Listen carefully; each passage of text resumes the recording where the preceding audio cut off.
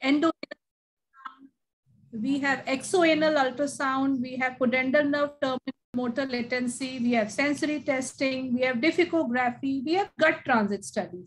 So this is all in our armamentarium. So I thought, let me start by just starting with the basic physiology, anatomy, and manometry. And then in our, if it is well received, then with our esteemed panelists today, we will continue it with the blessings of Dr. Achla and Dr. Ranjana and Dr. J.B. Sharma. With these words, I would like to invite Dr. Achla to, give her wise thoughts on this thought process of mine. Dr. Achla, please. Thank you, Geeta. I must congratulate you on choosing this very uncommon, unusual topic, but which really needs attention. We as gynecologists or urogynecologists, we are very familiar with the POP, anatomy, physiology, incontinence. But when it comes to anorectal problems, we really are at loss. And, it is our favorite pelvic floor muscle, the levator. The puborectalis is a part of it, which does get affected when we have this anorectal problem, especially the women who have fecal incontinence. They have a miserable quality of life and they never come to us. And we never even ask for such problems. We are propagating about urinary incontinence so much, but we never, talk much about fecal incontinence, which does occur in 50% of the women who have urinary incontinence also, but they don't pay much attention to it because they think it is what they have to live with and won't even investigate. We don't even know what investigations to do, So I think it is very appropriate that as a gynecologist and as urogynecologist, we are aware of whatever we can do, where we have to refer. They're not all the problems which can be solved by surgery. There's some which may be solved just by doing some exercises. So we have to know only by knowing the anatomy, physiology, and the investigations required, we can know what is to be done for the patient. We can counsel her, we can reassure that some bit of problem may be solved and not, sometimes ask them to go for surgery, which will probably worsen their problems. So Geeta, again, congratulate you. And I think we all need a little bit of training in that. And you have collected a galaxy of speakers. I would have loved to welcome Dr. Dietz. When I did my first thesis with Karishma on urogynecology, we have sent our protocol to him for, approval because it was on ultrasound, and he was very kind that he, gave us the response. And of course, all the people you've collected for anorectal anatomy, physiology, and they will all teach us something. And I hope we will also have a short training, Thank you, Geeta. Thank you very much. And I think I should not be spending much more time, and we can start the webinar. And my best wishes for this webinar. Thank you. Thank you, Dr. Achla, for those very kind and encouraging words. Now I hand over to Dr. Renuka, who will be the MOC for today.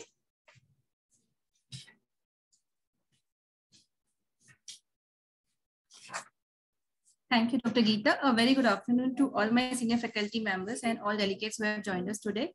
So without any further delay, I would like to start session 1 of today's scientific program. To chair the session, I would like to invite Dr. Ranjana Sharma, ma'am. Ma'am is a senior consultant, Obs and Gynae, Urogynae, Laparoscopic and Robotic Surgery, Indraprastha Apollo Hospital and Apollo Cradle Hospital, New Delhi. She is chairperson AICC RCOG North Zone, and she is executive committee member of AOGD, Delhi Endoscopy Society, and NARCHI. Dr. Chandra Mansukhani, ma'am. Ma'am is senior consultant, Obs and Gynae at Gangaram Hospital, New Delhi. She is also she's a vice president, ISOPAP New Delhi chapter and vice president IMS Delhi chapter also. Welcome, ma'am. And Dr. Archana Kumari, ma'am. Ma'am is assistant professor at All India Institute of Medical Sciences, New Delhi. She is the winner of Foxy Traveling Fellowship Award 2016. She has around 25 publications in PubMed and Index, national and international journals. The areas of interest is infertility, urogynae, and endoscopy. Dr. Karishma Karyani, ma'am. She is consultant at Center of Urogynecology and Public Health, New Delhi. Her areas of interest are urogynecology, pelvic reconstructive surgery, and menopause.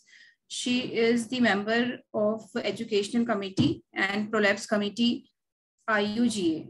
I welcome you all, ma'am, and I now request Dr. Ranjana Sharma, ma'am, to please invite our first speaker, Dr. Sandhya Jain. She will be talking about anatomy of perineum and anal sphincter today. Ma'am, please invite Dr. Sandhya. All right. So thank you, Renuka, very much for the kind words. And good afternoon, everybody.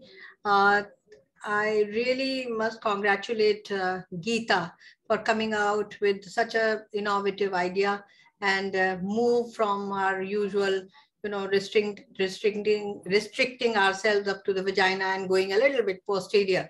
So thank you, Geeta, for arranging this webinar. And again, Achla and her team have always been at the forefront to support such an activity. So I'm very, very grateful to all of you to make me a part of it. So as Geeta already said, I think, it's very important for us to include the urinary symptoms and bowel symptoms in our history taking, which is actually sadly not a part of our gynae history taking. It stops at the urinary, and it means once you finish your obs and gynae, menstrual history, and all of that. And then when it comes to finding out, we really, apart from who to investigate and where, we also don't know how to investigate and what to investigate actually when we have a bowel problem. And it's like a Pandora box, and we don't know what to pick up from that. So for all that, we are going to be educated today, and we are really looking forward to this. So I have a great pleasure in inviting Sandhya Jain for the first talk, and that's so useful, that like the anatomy of the anorectal area. And she's a professor of obs and gynae at University College of Medical Sciences and GTB Hospital. She's a very keen urogynecologist and special interest in minimally invasive surgery too, and vaginal surgery. She has been a strong pillar of all our urogynae activities for so many years now, Sandhya, and you have really moved up very efficiently. So she's received so many national awards, and she's been a gold medalist when she was awarded the best research paper award. And then she also had RCOG Oxford Overseas Award.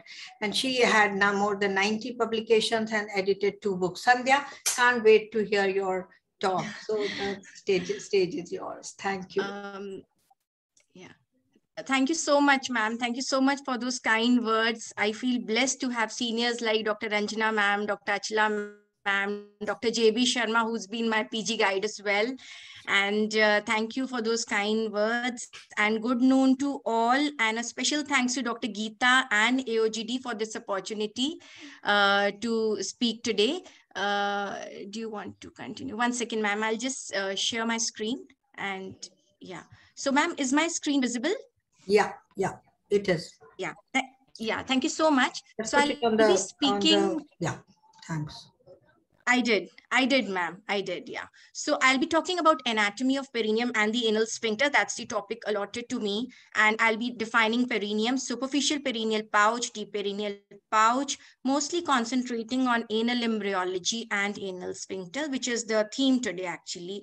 So we are aware of pelvic diaphragm, the levator ani, which is actually a V-shaped hammer, and which merges on both sides, and we have openings for the urinary tract, vagina, and the GI tract. So just summarizing the muscles of, this is how the pelvic floor looks from above. It has 3 parts. The middlemost fibers are actually of the puborectalis muscle, which we know are very important for providing voluntary continence at the level of pelvic floor. They form a sling at the anorectal junction, which keeps it pulled forward and maintains the anorectal angle. Extremely important when there is a sudden rise in intra-abdominal pressure. The levator ani would instantly contract and close these openings. So that's the puborectalis. Just lateral to that is the pubococcygeus muscle, which again goes posteriorly and blends with the perineal body, another very important landmark in perineum, which maintains the entire biomechanics of the superficial and deeper spaces. And posteriorly, puborectalis also gets attached to the levator plate and the coccyx. A little lateral is the third part of levator ani, that is the ileococcygeus. So these are the three parts. And posteriorly, to cover up the space, there is a coccygeus muscle and the piriformis as well. Laterally on both sides, it's the obturator internus muscle. This is how it looks from a sagittal view, but here it's important to talk about these small muscles which are present in the perineum, which are apart from levator ani, providing a very important role in the continence at the level of urinary and the gastrointestinal system. So these are the small muscles at the level of the perineum. So defining perineum, it's the lowermost part of the female trunk.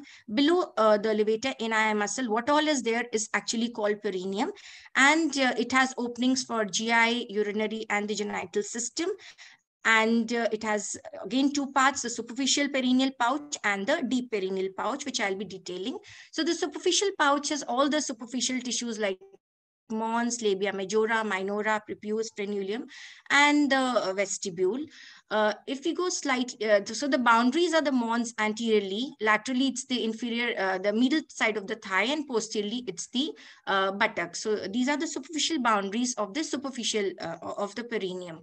Then going a little deeper inside, we have anteriorly the arcuate ligament, laterally the istiopubic rami, and then the sacrotuberous ligament and the coccyx, which forms the boundary. Here, it's important to mention about perineal body, which is actually an important landmark and lies somewhere in the middle. And if an arbitrary line is drawn, it divides the perineum into an anterior urogenital triangle and a posterior anal triangle. So this is how, if you draw an arbitrary line through the perineum, it divides it into two triangles, one anterior and one posterior. So again, if we just peel off the skin and the fascia, which is a continuation from the anterior abdominal wall, that is the Colles fascia. So below comes the superficial muscles. So these are all there in the perineal pouch. Here we can see laterally going is the istiocavernosus muscle. Encircling the introitus is the bulbocavernosus muscle. And going laterally are the superficial transverse muscles, so actually forming a triangle. And here somewhere is the bulbovestibule, which is an erectile tissue, and posterolaterally the Bartholin glands. So these are all components of the superficial pouch. And then talking further, there's rich vascular supply, mostly from the internal pudendal artery, nerve supply from the ilioinguinal nerve, and the branches of pudendal nerve, very important, S2, 3, 4, and perineal branch of the posterior femoral cutaneous nerve, and the coccygeal and sacral nerves posteriorly, S4, S5. So this is a coronal section through perineum. We are very familiar, so that it has uterus, opening of vagina, and we can see here, it's the levator ani muscles. Everything below it is perineum. Here we can see this black perineal membrane, which differentiates the superficial from the deeper pouch. So below the perineal membrane is everything the superficial perineal pouch. And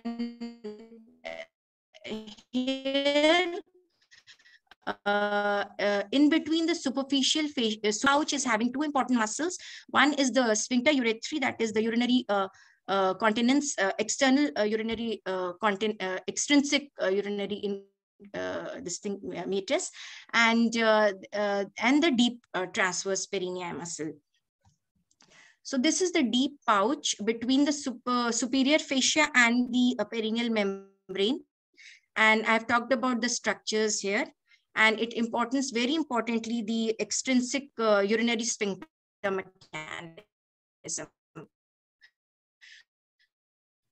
So this is just how the constriction of the detrusor muscle will form the internal urinary meatus, which is for the which has visceral control. And at the level of deep transverse perineum, over here is the sphincter urethrae muscle, which is giving voluntary control of the urinary tract. And down below, it's all perineum. So talking particularly about the urinary continence, it is not just one muscle which wraps around the urethra, but actually there is the muscle complex of three muscles. So one is the muscle layer, which is encircling the urethra. One layer, which is called the urethrovaginal muscle, is encircling both the urethra and vagina and constricts to close both the tubes simultaneously. And the third one is the compressor urethrae muscle, which arises from inferior pubic rami on both sides, and kind of when it contracts, it just presses on the urethra and closes the sphincter. So all the three together give rise to the external urinary sphincter. A word about perineal body, because it's one of the very vital structure of the perineum, and it's important because it's a coordinator between the deeper and the superficial tissue. And if this gets damaged during delivery, a lot of disturbance occur as far as the genital tract and the defecatory system is concerned. So it's level 3 support of Lancy and consists of muscle, collagen, and elastic tissues. And here the superficial and deep transverse perineal muscles, bulbous spongiosus, levator ani, external urinary sphincter, longitudinal muscle coat of anal canal. So many muscles converge here at this point, and so its rupture can lead to pelvic organ prolapse. And so we can assess the perineal body using modified Oxford grading system. That is, we put 2 fingers in the vagina and ask the patient to lift or sort of squeeze those fingers, and we assess the tone of the perineal body and the levator at this level. Then I can skip this one. So coming now to the anatomy of the anal sphincter. So this is the gut developing, and the distal sac of the hindgut is actually a sac which is called the cloaca. And here, from here will arise the rectum and the anal canal. So around the 6-7 weeks, this cloaca is joined by allantois, which is another saccular structure. And in between the two is the urorectal septum. This is a mesenchymal tissue which starts growing between the two. So it's the cloaca which is joined by the allantois, and in between the two, slowly this urorectal septum starts proliferating, which is a mesenchymal thing. And what will happen, the anteriorly allantois will separate now from the posterior cloaca. So the allantois anteriorly will give rise to urogenital sinus, which will lead to formation of the urinary tract and the genital system, the distal part of the vagina. And posteriorly, the cloaca is now totally separated. It is covered by a cloacal membrane, and it is all endodermal in origin. And at the cloacal membrane, there is ectodermal tissue on the other side, which forms kind of anal pit or the proctodium. So finally, we have a cloaca, which is endodermal in origin, and the distalmost end of it is covered by some ectodermal tissue, which also starts proliferating. And finally, the cloacal membrane disappears, and what we get is the formation of the anal canal. So finally, it's important to tell here that the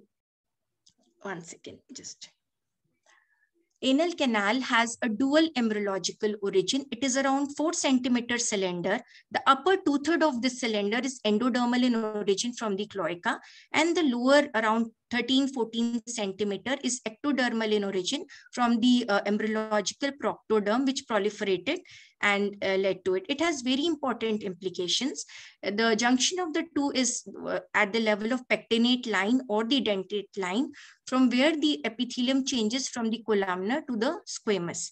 Also 2 centimeter from the anal verge, we have the white line of Hilton, and this white line demarcates the change from stratified squamous epithelium of the skin to the non-stratified squamous epithelium. But most importantly is the level of pectinate line, where they, from the embryological point of view. So the lymphatics also change. Above the pectinate line, it's internal iliac, and below it's the inguinal nodes. Then the epithelium is also columnar there and stratified squamous on the other hand. The supplies from superior rectal above and from the middle and inferior rectal below. Hemorrhoids above the pectinate line are internal hemorrhoids. They are not painful, and below are external, which are painful. And the nerve supply is also different.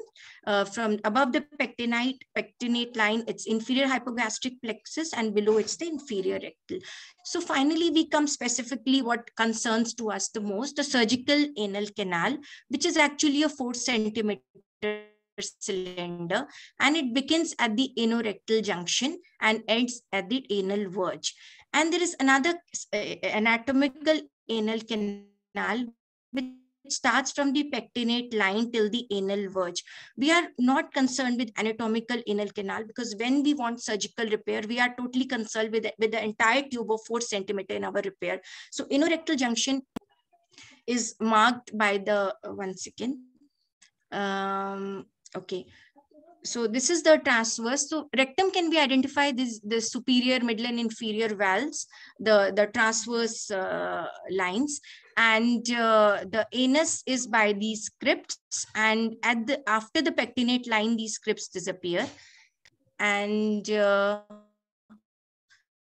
we can identify the anorectal, which is very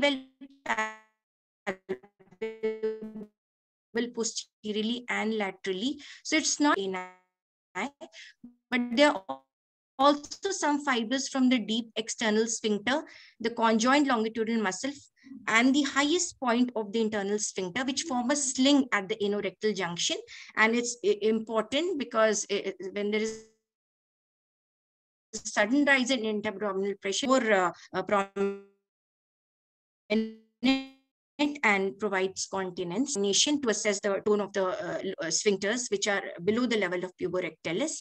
So coming now to the sphincters. So we have talked about puborectalis muscle, which is slightly at the higher level of that 4 centimeter anal tube. Then lower than that is the sphincter mechanism, which has 2 sphincters, the external sphincter and the anal sphincter. So they form circular rings around the anal canal, taking you through each of them. So external sphincter is voluntary, and one can contract it, but it remains contracted for 1 to 3 minutes. And then eventually the contraction goes off, but it does provide a voluntary control. It is beefy red in color, but generally we are not able to identify separately, but probably in a fresh tear, we can identify it's beefy red, and it's composed of skeletal muscle, and it is around that entire length of 4 centimeter of the anal tube, unlike internal sphincter, which doesn't go beyond the white line. So that's the difference. And internal, the sphincter is supplied by the inferior rectal branch of the pudendal nerve and the sacral nerve. So this is how the external sphincter looks like. The subcutaneous part is what gives puckering, and it's very superficial.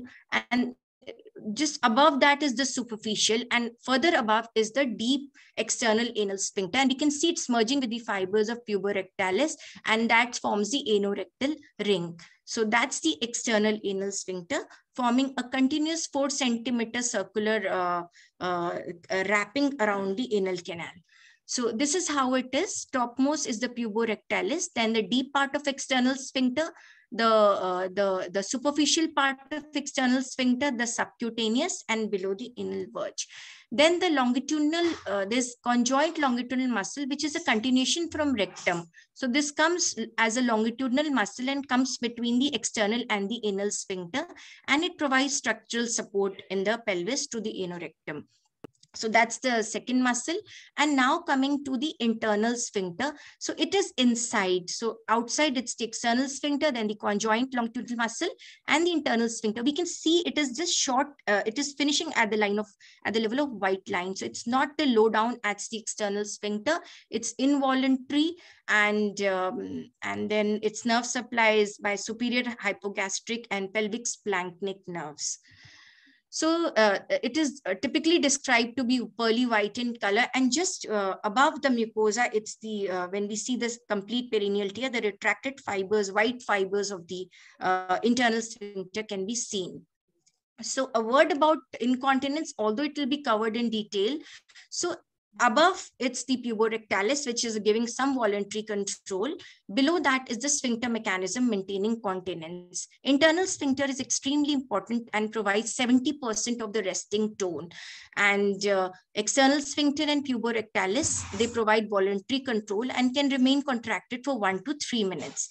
Now, even if the entire sphincter is gone due to oasis, obstetric anal injury, puborectalis can still maintain some tone, and solid feces will still be contained. But if liquid feces, patient will not be able to contain if the entire sphincter is gone. And so that's briefly about it. And this is just a diagram of how a complete tear looks like. The upper part, they'll be torn external, the superficial and deep transverse perineum, then the sphincter mechanism come. And this is one patient I want to show. She came in January to us. She had a very bad neglected, and it was like this, very, very, everything opened up, sphincters gone laterally, both the external sphincter, then the internal. And we did a repair and there was some infection. Again, we did. And finally, this is the outcome. Now she's totally continent, and last follow-up was in last OPD 2 days back, and she's doing pretty well. So I think I thank and conclude with that. And thank you for your patient hearing.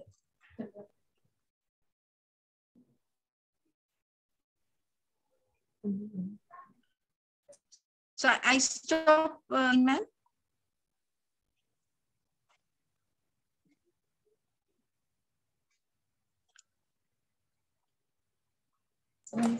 It was a wonderful presentation, Sandhya. Really, so you presented with so much clarity. Yeah, so thank you so much, I think, you know, yeah, right from from the beginners to advanced, you know, it will be very clear to everybody. Thank you very much. Thank you, Dr. Sandhya. It was really a crisp lecture, and you explained all the points of the anatomy of the anorectal area, because that is the most important thing, especially for the PGs, even for the learners. If you understand the anatomy in detail, then only you will understand the physiology, and then only you will able to correlate the problems of this area. Because we gynecologists are stick to this area only. We are always in between the bladder, uterus, and rectum. Bladder, uterus, rectum. So we have to understand the anatomy, especially in a detail. And you explained all the points in detail very nicely. Thank you, Dr. Sandhya. So now, thank you so much, ma'am. Thank you. And now it's over to Dr. Archana to introduce the next speaker. Yeah, good afternoon, everyone. And I thank Dr. Geeta for making such a great program. And on this Saturday, it's my pleasure to invite Dr. Jubin Dev Sharma to give his lecture on anorectal physiology. He is the consultant gastroenterology and hepatology, and he has had gold medal in both MBBS and MD. He has done DNB gastroenterology and hepatology, and is at Institute of Digestive and Hepatobiliary Sciences, Medanta Medical Team. So I invite Dr. Jubin to give his lecture on anorectal physiology, which is very complex, and we all would like to gain knowledge from you about the anorectal physiology, which is so important for the anorectal continence as well as incontinence. So over to Dr. Jubin Dev Sharma, sir. Thank you to the chairpersons, and I want to thank Dr. Geeta and the organizers for giving me this opportunity to speak on a topic which I am very passionate about, the anorectal physiology as well as the anorectal manometries and all the disorders that we routinely see. So I will be very brief and I will try to stick to the point. And I was told to be very basic in our physiology, and I'll try to be as much as it is possible. So, Dr. Salvador was, a very famous urologist, and we have read a lot of his books. And he famously said that it's not sufficient to describe an anatomical structure. He said that the real answer should be that what is it for? And that is where the physiology of the anorectal area becomes much more important and much more relevant in our today's era. So this has been studied since the 19th century, and various complex pathways have been explained. But till date, we still have some knowledge gaps on trying to identify what exactly physiology it really works. But we will still have some understanding now. More so because we have developed over a period of time, from the last 2 decades particularly, and Dr. Srihari has also seen this happening. Is that right from the basic manometries, we now have high definition or 3D reconstruction available to us, which helps us to understand the normal thing first and eventually the abnormal things. So anatomy has been very well described by my previous speaker, and I don't think I can add any more to that. And I'll directly go on to our physiology part. So what are the two basic functions that an anorectal area really entails? There are two basic functions. One is maintaining the continence, and second thing is our defecation reflex. And our whole lecture today will be focused on trying to understand how these two mechanisms actually occur. So when we talk about maintaining the continence, it's very a simple concept that we know when we have to pass our stools, but technically and physiologically we still don't know how it exactly happens. Over the years there have been various theories, right from 1965, when we thought it's only the inner sphincter muscles that is creating an area of high pressure zone. Ultimately, in 75, we thought it is the puborectalis muscle causing the angle. Finally, we have come across now to something called as an integral theory, where we understand that it is the principally how the ligaments and the muscles of the anorectal area they work together in harmony under the control of the various neural centers, both at the cerebral cortex and the spinal level, under the influence of various hormones and the reflexes. So this works not only for our bowel or the anorectal, it also works for urethra and the urinary bladder. So the integral theory try to incorporate a common anatomical function and theory which says that both urethra or the urinary flows and the anorectal area they work together, and the primary work is done by the ligaments and the muscles all together. And if I really explain simply, muscles controlled by the ligaments to control two tubes, tubes being the anus and the urethra, to open them or close them. When I mean open, it means defecation. When I mean close, it means maintaining the continence. So, in basic principle, in a very basic state, it is the whole of the control of the ligaments and the muscles to control our two tubes. And that is what the function of an anorectal area is. Now, slightly more in detail how it actually happens. The first concept of maintaining the continence, it has multiple factors in our play, right from the anorectal angles, the anal cushions, then the sensory function or the proprioception of or the mechanical stretch of the rectum itself, the rectal reservoir function or the sigmoid storage function, the compliance, the high amplitude pressure waves coming down from the descending colon, and finally the anatomical factors like the sphincters, the high pressure zone, and to some extent it also depends on what kind of stool is coming down the GI tract. The first, I'll talk about some anatomical angles. We all have very well understood the role of the puborectalis. It is one of the most important factors in maintaining the continence. It creates this anorectal angle, which is approximately 90 degrees. In its usual position, it is contracted, and when you have to pass the motion, it becomes more relaxed. It becomes rectum almost becomes straight like a tube. But normally, to maintain the continence, it is in a contracted state. So the angle becomes from 90 to more obtuse when we are trying to pass the stools. And this is a schematic representation of the same thing and what I am trying to explain. Next, the sphincters. We talked about the internal and the external sphincters in the anatomy class. But if you understand this, that by various means, by understanding the balloon catheter, by perfusions and solid state manometry, what we have understood is that the internal anal sphincter actually contributes around 50 to 70% of the resting tone. 15 to 20% is thereby from the puborectalis and from the external inner sphincter, and approximately 5% by the inner cushions or the hemorrhoidal plexus. And it is due to intrinsic local myogenic activity. And but whenever there is an increased intra-abdominal pressures by any cause, whether you have a tumor, ascites, you're doing a Valsalva maneuver, these accessory muscles start working more and more, and they increase their contribution towards maintaining the continence from 5 to 10% to almost 25%. And also in cases of obstetric injuries, in cases of post hemorrhectomy injuries, and we also get patients who are from Middle East and who are from Central Asia who have some blast injuries in the perineum.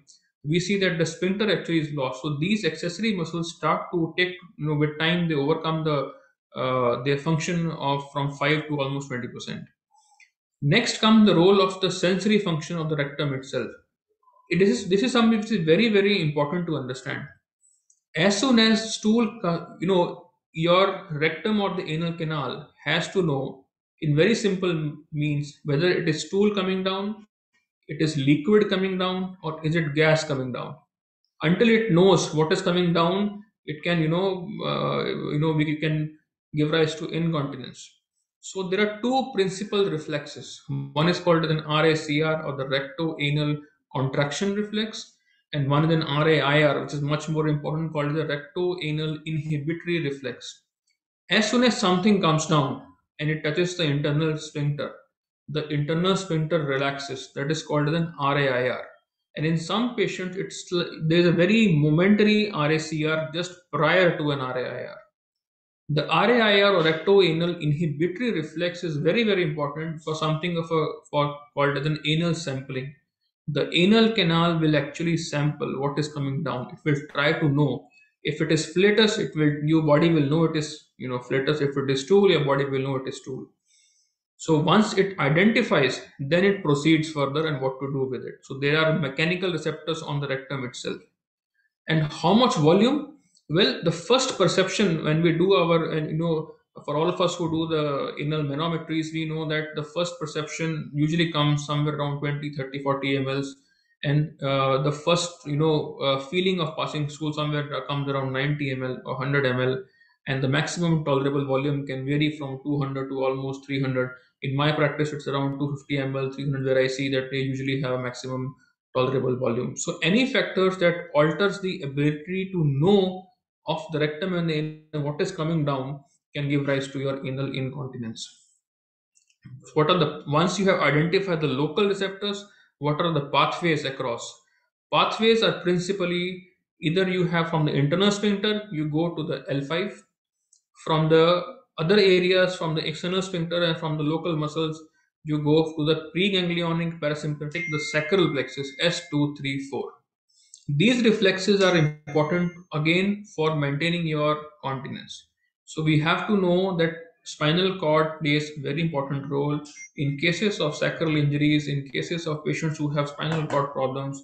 These patients will have both urinary as well as anal incontinence.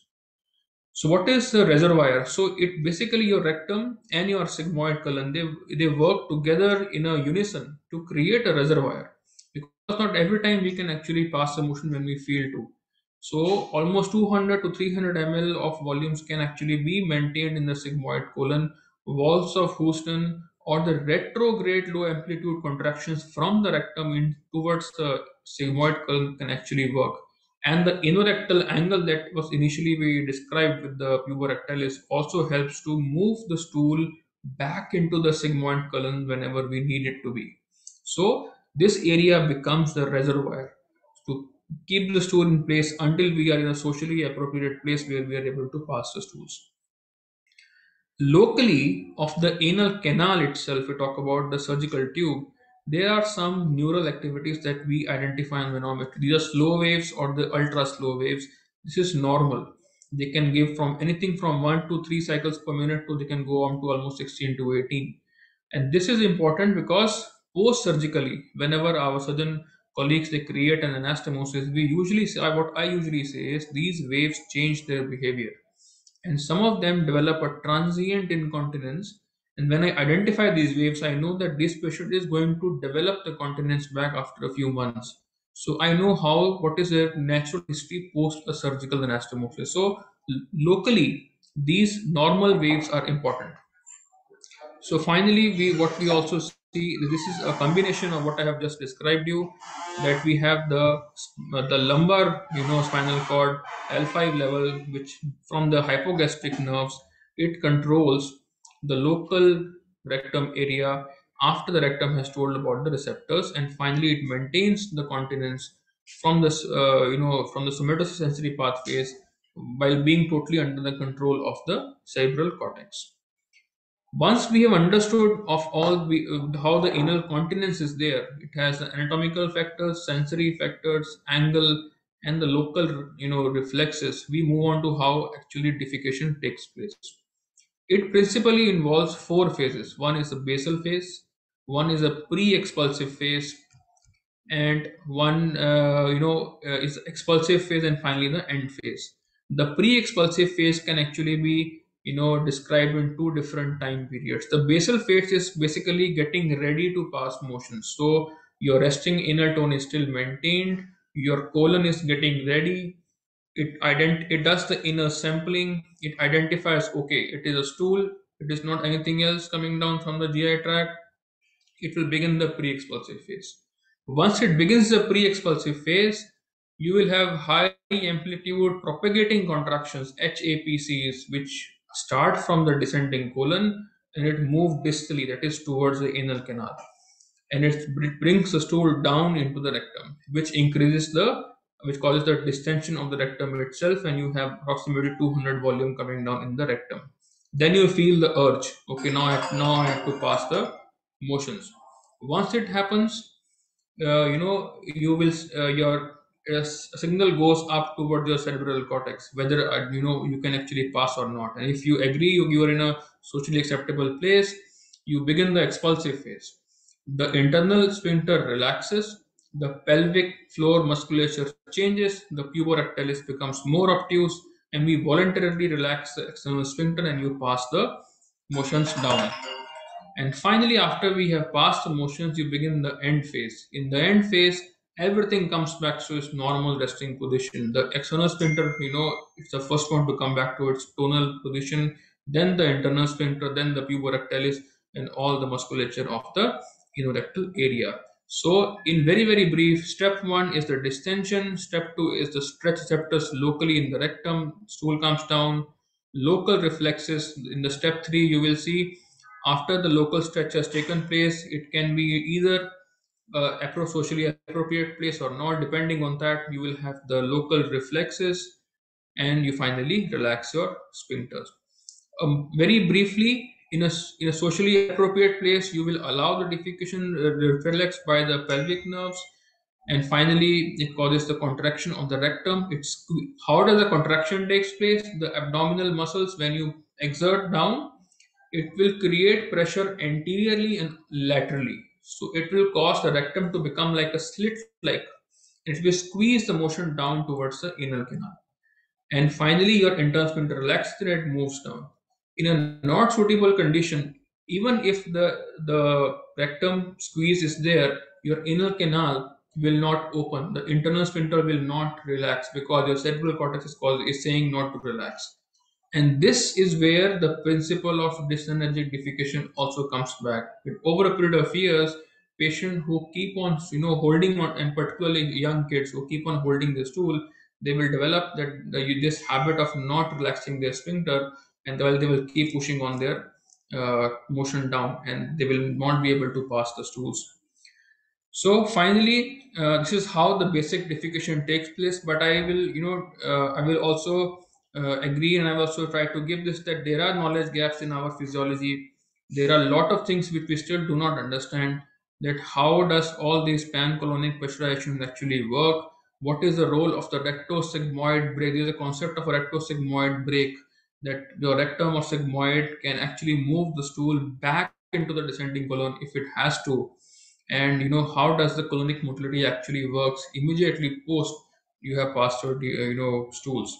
So to conclude, I just want to say that it's a complex process. I have tried to make it as simple as possible, but it is still partly understood. There are some knowledge gaps in place, but for a practical standpoint, from a surgeon's frame point, from a gastroenterologist frame point, we must understand the integral concept.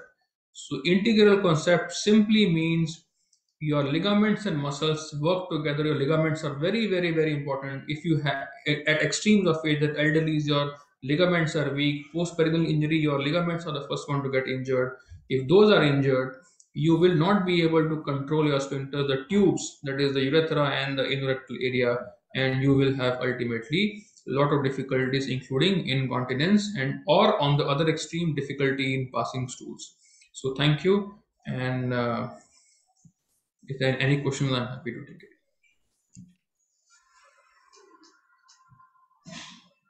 Rashmi ma'am, have you joined us, ma'am? Yeah. First of all, I would like to congratulate Dr. Geeta for choosing such an excellent topic. topic for today's CME. As a fellow, I've always found the posterior compartment to be most challenging. And both the speakers, Dr. Sandhya Jain and Dr. Zubin, have so wonderfully and in an exhaustive way made such a difficult, seemingly such a difficult topic so easy to understand for all the listeners. There is one thing that I've always believed in, that to be able to diagnose a condition and to be able to appropriately manage a patient, what is of utmost importance is to understand the anatomy and physiology of that particular part. And this has been done so wonderfully by both the speakers. Thank you so much. Thank you. Most welcome. Thank you.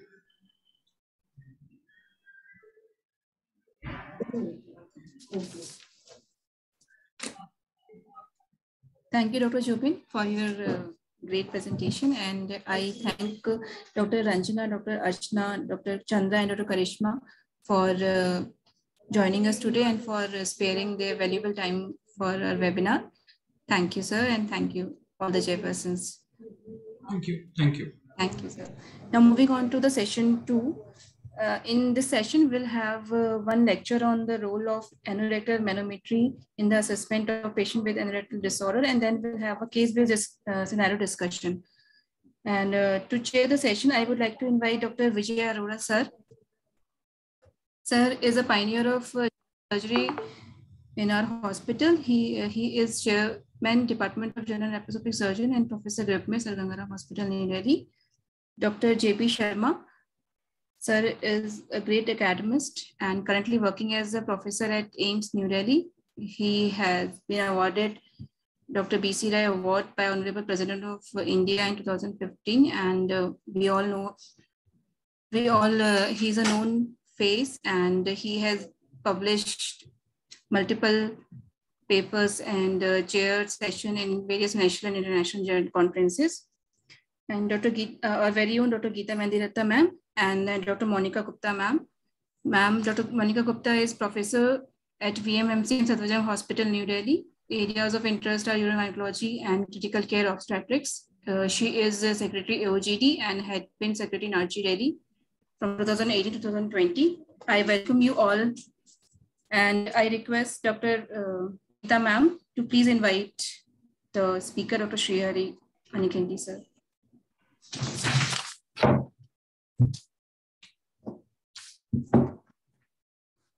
Thank you, Dr. Renuka. Am I audible? Hello? Yes, ma'am, you are. Yeah. So I would, Dr. Vijay Arora will be joining us shortly. He's stuck in traffic jam. So it gives me a great honor and pleasure to introduce Dr. Srihari.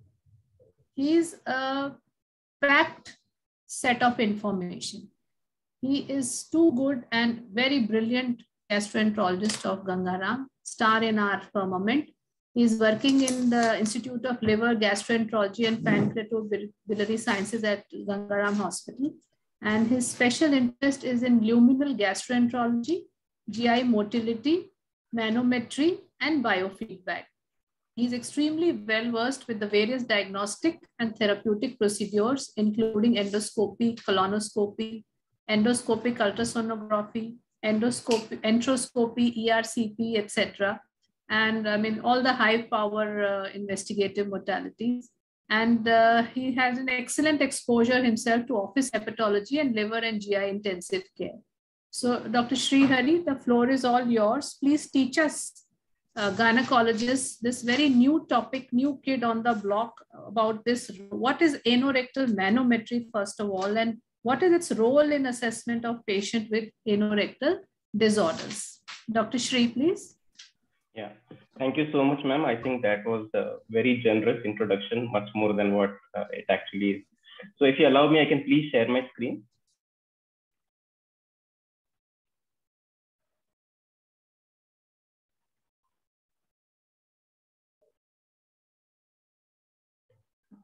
Yeah. Are my slides visible, ma'am?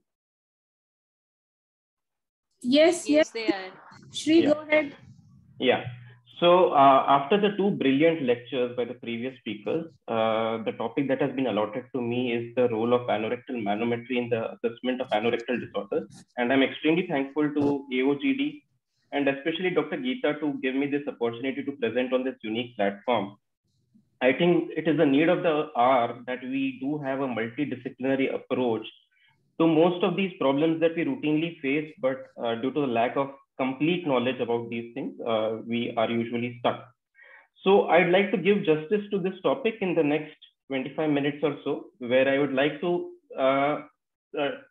inform you all in the most basic of natures, what exactly is a manometry and what is the role of anorectal manometry in the assessment of anorectal disorders. So basically, manometry, we have been having it since a long period of time in clinical practice. So manometry is a functional test. Most of the tests that we have in practice are based on diagnosing structural problems. And we have very few tests which actually focus on functionality of the organs in question. So manometry is one such test which measures the intraluminal pressure and also judges the coordination of pressure activity between the various muscles. There are manometry systems available for anorectum, the esophagus, anteroduodenum, and colon. But in clinical practice, anorectal manometry and esophageal manometry is that what is most commonly used. Anteroduodenal and colonic manometries are still not very popularly available, and they are still in the research phase. Our previous speaker, Dr. Zubin, has now started also doing anteroduodenal manometries at Medanta, and we'd like to hear from his experience in the future. So what is the principle of manometry? So the basic principle of manometry is that it gives us information about the peristalsis or the contraction occurring in the various parts of the body. So the initial research that was done in manometry was done for the esophagus. So suppose if this is the esophagus, this is the manometry catheter which has been placed in situ, and the yellow things that you see here are the channels in the manometry catheter. Now, when you talk of high resolution manometry, which is now the norm, it only means that the channels which are assessing the pressure activity are placed very closely. So the activity that you see is quite close to each other, and it is as good as seeing something on a high definition TV where the images are very crisp and you have high definition images. So initially you had line diagrams like this where you could see where the pressure changes were occurring. But eventually the researchers thought that we should do something better with this. So they came up with something called as a Klaus plot. So Klaus plot, what it basically does, it has assigned colors, different colors to various pressures which is occurring during any contraction or any activity which is going on in the areas of study. So the activity which is actually going on in the esophagus, suppose, for example, it is a peristaltic wave which is starting from the cricopharynx and going all the way down. But you also have to realize that this activity is going on in a three-dimensional format. So how do you picturize this three-dimensional pressure activity that is going on in a two-dimensional screen? Because what we can see on a monitor is in 2 dimensions. We cannot assess it in 3 dimensions. So what they did is they gave it colors. So whenever you see any manometric image, you would be seeing a set of different colors.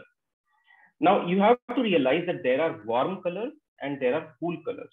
So warm colors are red and black or purple. And you have yellow, which is in the moderate range. And then you have cool colors, which are basically blue and green. So the areas which are showing you warm colors are the areas where there is high pressure zones, and the cool colors are the areas where the pressure that is occurring is less. So to come to a basic manometry system, this is how a basic manometry system looks like. This is a water perfused manometry system. We have 2 types of manometry systems. One is a water perfused and one is a solid state system. The water perfused manometry systems are very cheap and they are routinely available. And in India, in most of the centers, what you have is a water perfused manometry, and it gives us decent information as compared to a solid state manometry catheter, which looks something like this. A solid state manometry catheter, the only advantage is that it is easier to install and apply, because for a water perfused system, you have to do a lot of juggling to set the system into place. But if you have trained technicians, you have a trained unit, that is not a problem. The disadvantages of a solid state system is that it is extremely expensive, it is very fragile, and only a limited number of cases can be done with this. So for practical reasons, most of the centers in India, almost 99% of the centers in India would be having a water perfused manometry system. So how does a water perfused manometry system basically work? So the heart of the manometry system is a chamber which contains water in a water perfused system. So this water is being propelled under pressure because of a gas coming out through one of the tubings. This is usually air or nitrogen. So this gas is being propelled, is propelling this water across these various tubings, and the pressures we can see on the screen. These tubings are then connected, and you can regulate the pressure. A PSI is set, and you can regulate these pressures, and this water is then flowing through this intricate system of capillaries and channels, which are then connected to a single catheter. You can see that water coming out through these catheters, through the various channels that are present in this catheter. Now, this catheter is then inserted into the area of interest. Suppose it is the anorectal manometry would be inserting this into the anorectum. This is the esophageal manometry would be inserting this in the esophagus. And whatever pressure comes across to the flow of water across this channel, that is reflected in the form of colors on the graph. So that is how a manometry system actually works. So in an anorectal manometry, this is how the positioning of the patient is. The best part of an anorectal manometry is that it does not require any pre-procedural workup, any pre-procedural, evacuating the stools. You don't require anything major. The only thing that is required is that you do a PR examination and rule out that there is any fecal loading in the rectum. If that is the case, an enema is given half an hour prior to the procedure, and you can do the procedure. The patient does not have to be fasting. The procedure is absolutely painless. It is very easy, and it is very well tolerated by the patient. So the acceptability is very high. So the catheter has been inserted through the rectum, and the investigator or the patient also can see the screens and see the various colors and graphs that are appearing on the screen. We have a separate screen for the patient because this is useful in conditions where we do a biofeedback therapy for these patients, where the patients are as much involved as the investigator is during his course of treatment. So when we are doing an anorectal manometry, the catheter has been placed into the anorectum around 5 to 10 centimeters inside, and the tip of the catheter is somewhere in the rectum. There are multiple channels, as we saw. This shows the position of the channels inside the rectum and the anal canal area. And usually we have a balloon at the tip of the catheter, which is useful in performing certain maneuvers, especially in doing the anorectal manometry. So now that we have inserted this catheter in the anorectum, at rest, we know that there is no pressure in the rectum, but the sphincters are contracted at rest. So you can see here in the rectum, the pressures are negligible, 0 to 6. Whereas in the sphincter, it has a tone of itself, it is contracted at rest, and you see warmer color. So you see a pressure in the anal canal of around 50 to 60 millimeters of mercury. So once you place the catheter in situ, you perform various maneuvers. Now these maneuvers have now been standardized with a recent paper published. This is called as the London classification. Previously, it was being done at various centers, but there was no standardization. Now, because of the increased awareness, the increased utility of these manometry techniques, we have now tried to standardize things. So after you place the catheter, you give a time of stabilization to the patient for around 3 minutes. Then there is, you do recordings at rest. Then you do 3 squeezes. You ask the patient to voluntarily squeeze his sphincter.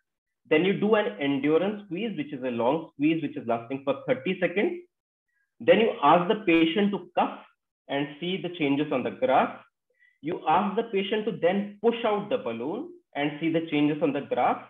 Then, as Dr. Zubin had discussed about RAIR, you try to elicit the recto-anal inhibitory reflex.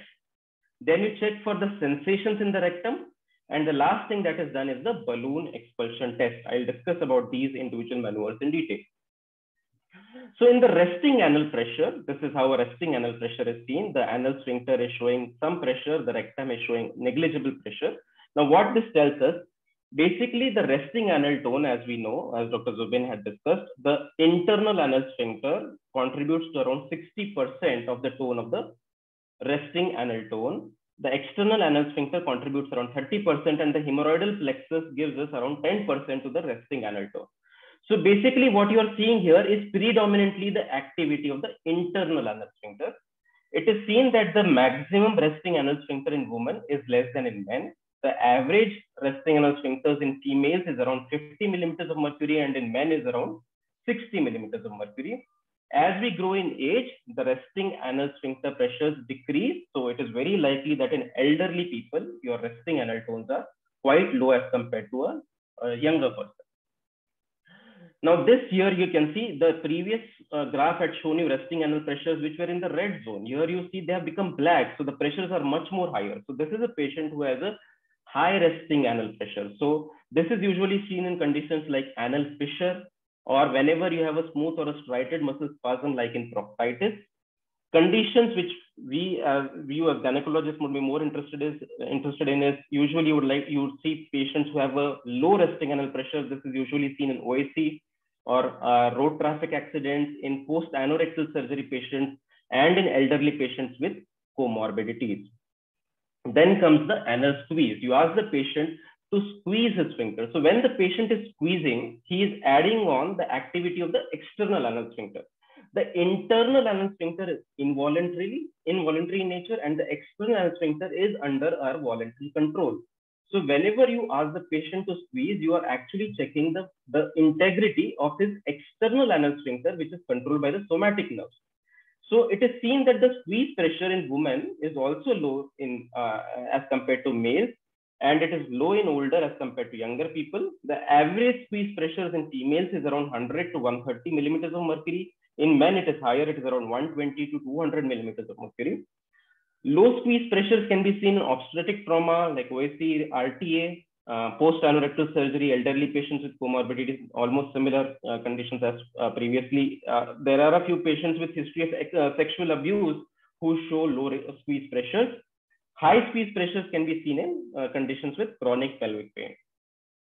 The next thing that we see is a cuff reflex. So basically, it is a protective reflex. So whenever you cuff, your intra-abdominal pressures increase. And so you don't want anything seeping out from the rectum, because the rectal cavity is in continuum with the abdominal cavity. So whenever there is an increase in the intra-abdominal pressures, there is a rise in the rectal pressures. And so naturally, there is a tendency that something might leak out. So you have a natural protective mechanism called as a cuff reflex, which leads to a contraction of the sphincters when the intra-abdominal pressures are rising. So what you see in this graph, this is the baseline rectal pressure. The patient has cuffed and you see a sudden spike in the rectal pressures, but whenever there has been a spike in the rectal pressures, at the same time, you see that the pressures in the sphincter have also increased, and so the sphincters have now closed shut. So increased intra-abdominal pressure should cause a reflux sphincter contraction. So this helps us to check the integrity of a reflex arc. So this reflex arc is basically a local reflex arc, which is arising from the rectal musculature and going through the sympathetic, through the sacral nerve, the S1 to S5 segments Dr. Zubin discussed. So it is useful, especially in patients with incontinence. So if you have an absent cuff reflex, it indicates that there is a defect in the sacral reflex arc, that is the local reflex arc.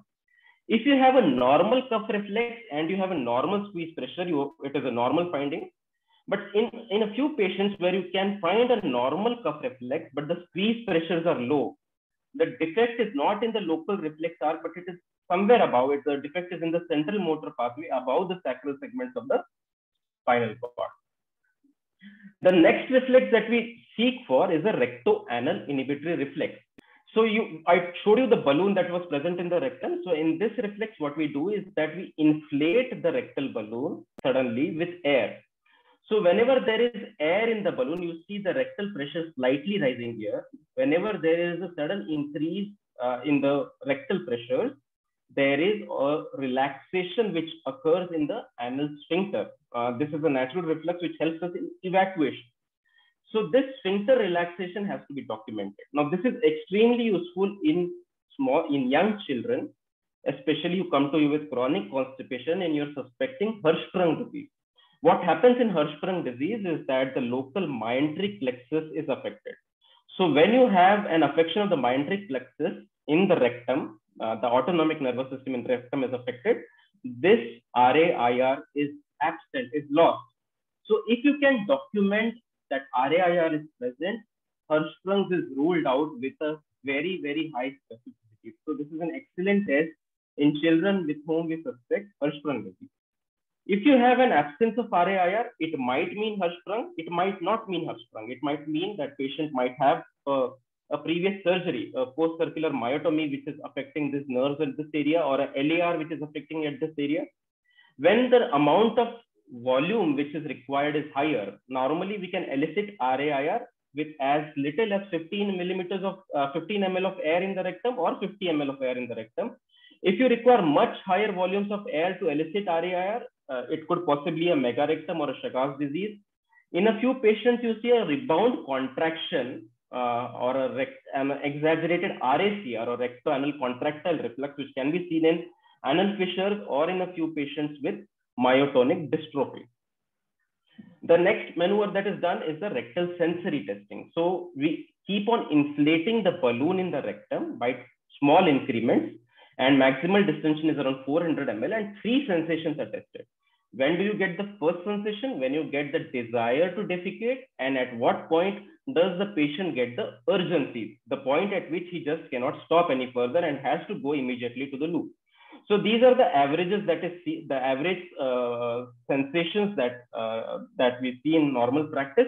This basically helps us in finding about the compliance of the rectum. How good is the rectum in the terms of a capacitance organ? Is it able to hold a lot of amount of content like stool, or is it less capacious?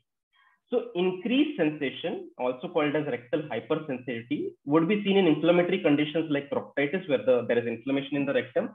Now, irritable bowel syndrome is known to have something known as visceral hypersensitivity, where the patients tend to, perceive their sensations much more. And visceral hypersensitivity is shown to have a good correlation with rectal hypersensitivity. So if you're documenting rectal hypersensitivity in a patient who has come to you with chronic constipation, it is very likely that you're dealing with a patient who has IBS. An increased sensation would also be present in urge fecal incontinence. I'll come to that in a few studies. Rectal hyposensitivity is possibly because of a defecatory disorder where the patient keeps retaining his stools in the rectum, which eventually leads to a loss of the local neurons, leading to a secondary hyposensitivity and possibly might lead to a megarectum in future. The second last or the most important maneuver that we usually do is called as a simulated defecation, where the balloon has been inflated in the rectum and you are asking the patient to bear down or to try to push the balloon out. A normal defecation, it involves an increase in the rectal pressure. Obviously, considering the physiology, you would want your rectal pressures to be high, but at the same time, you want your anal sphincters to be relaxed so that whenever you're trying to push out the stools, the rectal pressures increases and the sphincter opens up so that the stool passes out. So this is a normal graph that you would see where the patient is pushing, the rectal pressures are rising, and you see a complete relaxation of the anal sphincters. So based on this test, we can diagnose something called as anorectal dyssynergy. So what happens in anorectal dyssynergia is there is an incoordination between the increase in the rectal activity and the relaxation of the anal sphincter. So you have basically 4 types of anorectal dyssynergia in clinical practice. In type 1 anorectal dyssynergia, it is seen that the rectal pressures are rising, but at the same time, the sphincter pressures are also rising. So the patient is not able to expel out. In type 2 dyssynergia, what you see is that the rectal pressures are not rising enough. Usually you need around 40 millimeters of mercury pressures in the rectum to push it out. You don't have an adequate increase in the rectal pressures, but you also have a paradoxical increase in the anal pressures. So this is detrimental. In type 3 dyssynergia, you have an adequate increase in the rectal pressures, but there is no relaxation. You also need a relaxation in the sphincter so that things move out. There is no relaxation here. In type 4 dyssynergia, there is no increase in the rectal pressures and there is no relaxation in the anal sphincter. So this is how these 4 types of dyssynergy are seen and classified in clinical practice. The last test that is done is a balloon expulsion test, where you actually ask the patient to push out the balloon and give him around 1 minute to 3 minutes to push that balloon completely out. You ask the patient to do that in privacy. It can be done in lateral, but the best way to do it is in a sitting position. It is sometimes done with a weight. The Mayo Clinic does it with around 200 grams pulley, and you can do it with or without gentle traction and give it 1 minute, and you ask the patient to push it out within 1 minute. So basically, with all these maneuvers, the use of manometry is in these conditions. One, it is used in refractory constipation. It is used in diagnosis, including for Hirschsprung disease in children, as well as for therapy of refractory constipation, like for biofeedback. It is useful in fecal incontinence, where it is used for diagnosis of low sphincter pressures. It is also used for therapy for biofeedback. It is useful in anorectal pain syndromes as a diagnostic aid, and in some cases also as treatment for biofeedback for Levi-Rani syndrome. It is useful for preoperative evaluation in cases where there is you want a reversal of stoma or for a fissure surgery. And for gynecologists, it is especially useful to check for anorectal integrity, especially when you suspect an OH. In clinical practice, the most important indications for an anorectal manometry is for refractory constipation and for fecal incontinence. Yeah, so for anorectal manometry in constipation, so we had discussed this in slide. I will just go through the basics. So when there is an evacuation of stool involved, when you're thinking of constipation, the problem could be at 2 points. One is in the beginning, the stool is propelled from ab-orat, from the cecum down towards the rectum. So the problem could be there is a problem with the ab-oral propulsion of the stools from the cecum towards the rectum. So this is something called as a slow colonic transit, which is diagnosed on the basis of colonic transit studies. The next step that occurs is that once the stool comes, it comes and sits into the rectum. It is not that you're continuously passing stools. You have your rectums filling up before you actually pass the stools out. So rectum is basically a capacious reservoir which stores the stools for a period of time. So rectal evacuation occurs when you have a coordinated increase in the rectal pressures and a decrease in the anal sphincter pressures, which helps in the rectal evacuation. Now, if there is a problem at this stage, so when there is no coordination between the increase in the rectal pressure or the decline in the sphincter pressure, that is when you are dealing with a fecal evacuation disorder or an anorectal dyssynergy. So basically, your anorectal manometry helps you diagnose this problem, that is the stage of anorectal dyssynergy. So we have realized, as previous researchers have also done, in the West, a slow colonic transit, that is the moment of colonic transit is slightly slow, is in around 50% of the patients. And paradoxical anal contraction is also seen in significant number of patients. In our experience, in Indians, the slow colonic transit is not very common. It might be in 1 in 4 or even 1 in 5, because we have a good amount of fiber in our diet. The most common cause of constipation in our subset of population is dyssynergia. So we have found it to be very prevalent in around 50 or 60% of the patients. In anal incontinence, how does anorectal manometry help us? Low basal pressures are seen, especially in patients who have passive incontinence. In low squeeze pressures can be seen in urge incontinence. You also see rectal hypersensitivity very frequently in patients with fecal incontinence, because the rectal sensations are low, and this reduces the rectal compliance. It reduces its capacity to hold stools for a long period of time, and so there is a bowel movement which helps it expel. So you have fecal incontinence in such cases. Dr. Vijay Roda is there, and there is something called as a LAR syndrome. So LAR syndrome is a low anterior resection. Post an LAR, it is seen that many people land up with fecal incontinence, and studies have shown us that it is not just the reduction in the pressures of the sphincter which is adding to that, but most importantly, it is also the changes in the sensation of the rectum, the decrease in the compliance of rectum, which actually leads to LAR syndrome. So basically, we can treat those aspects of the problems rather than just focusing on the sphincter.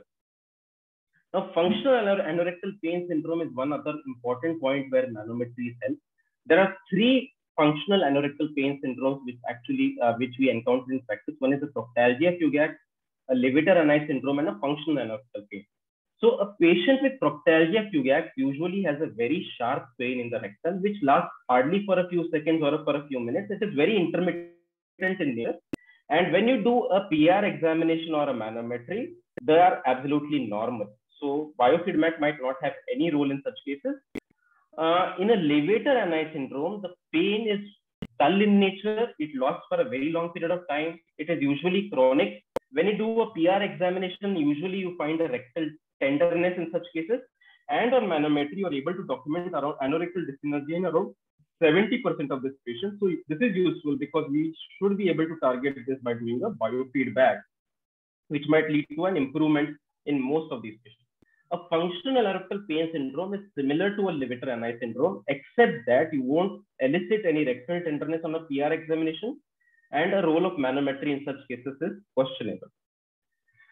So ARM is also useful in preoperative assessment of anorectal disorders. Dr. Vijay Arora is a very keen proponent of this, and he does manometries for almost all his patients before we post them for surgery. So it is especially useful in patients with anal fissure to ascertain the anal pressures at baseline, and also to post-operatively objectively find how much change we were able to elicit. In patients in whom a reversal of ileostomy or colostomy is planned, we first confirm the adequacy of the anal squeeze and the anorectal functional apparatus before we take those patients up for closure of colostomy. Now, in patients with OAC, it is anorectal manometry is a useful parameter to decide if in the first pregnancy patient has had an OAC, whether it would be wise to go for a further vaginal delivery in the oncoming pregnancies. So the two most important tests that are recommended in such cases is an endoanal ultrasound, and second is the anorectal manometry. It is seen that vaginal delivery is still a viable option in more than 50% of the women after OAC, but it is important. Studies have shown us that there should be lack of fecal symptoms. There should be no sphincter defects on the endoanal ultrasound, and anorectal manometry should show you normal pressures in the sphincter. Now, there are a lot of interesting things that are lined up in this arena in the future. One thing that is coming up very fast is a 3D anorectal manometry.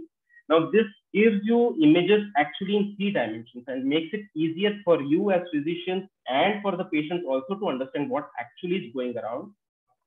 So here you see 2 patients. So this was the original graph that we discussed. Here you can see it in 3 dimensions. Here the patient is at rest where the sphincters are closed.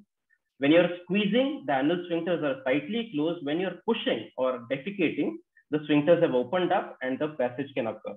But if you have a patient who has dyssynergia, when the patient is trying to push out, what actually is happening is that there is a contraction at the sphincter area, and obviously this patient will land up with constipation. There is also something called as a functional luminal impedance probe, which is coming up. This is still in the early stages, and we might see it more often in the future. And this could be the future that of manometry in the coming time. So my take-home message is that anorectal manometry is an excellent test to make functional assessment of the anorectal apparatus. It is safe, easy to perform with very good patient acceptability. The anorectal manometry has a proven utility in chronic constipation, especially in ODS and IBS and query IBS and in fecal incontinence. It is found to be useful in functional anorectal pain syndrome and OAC. The avenues for comprehensive multidisciplinary approach to these disorders are sparse, and I think these are need of the hour, and we should have such meetings more in the future to grasp onto this knowledge. Thank you very much.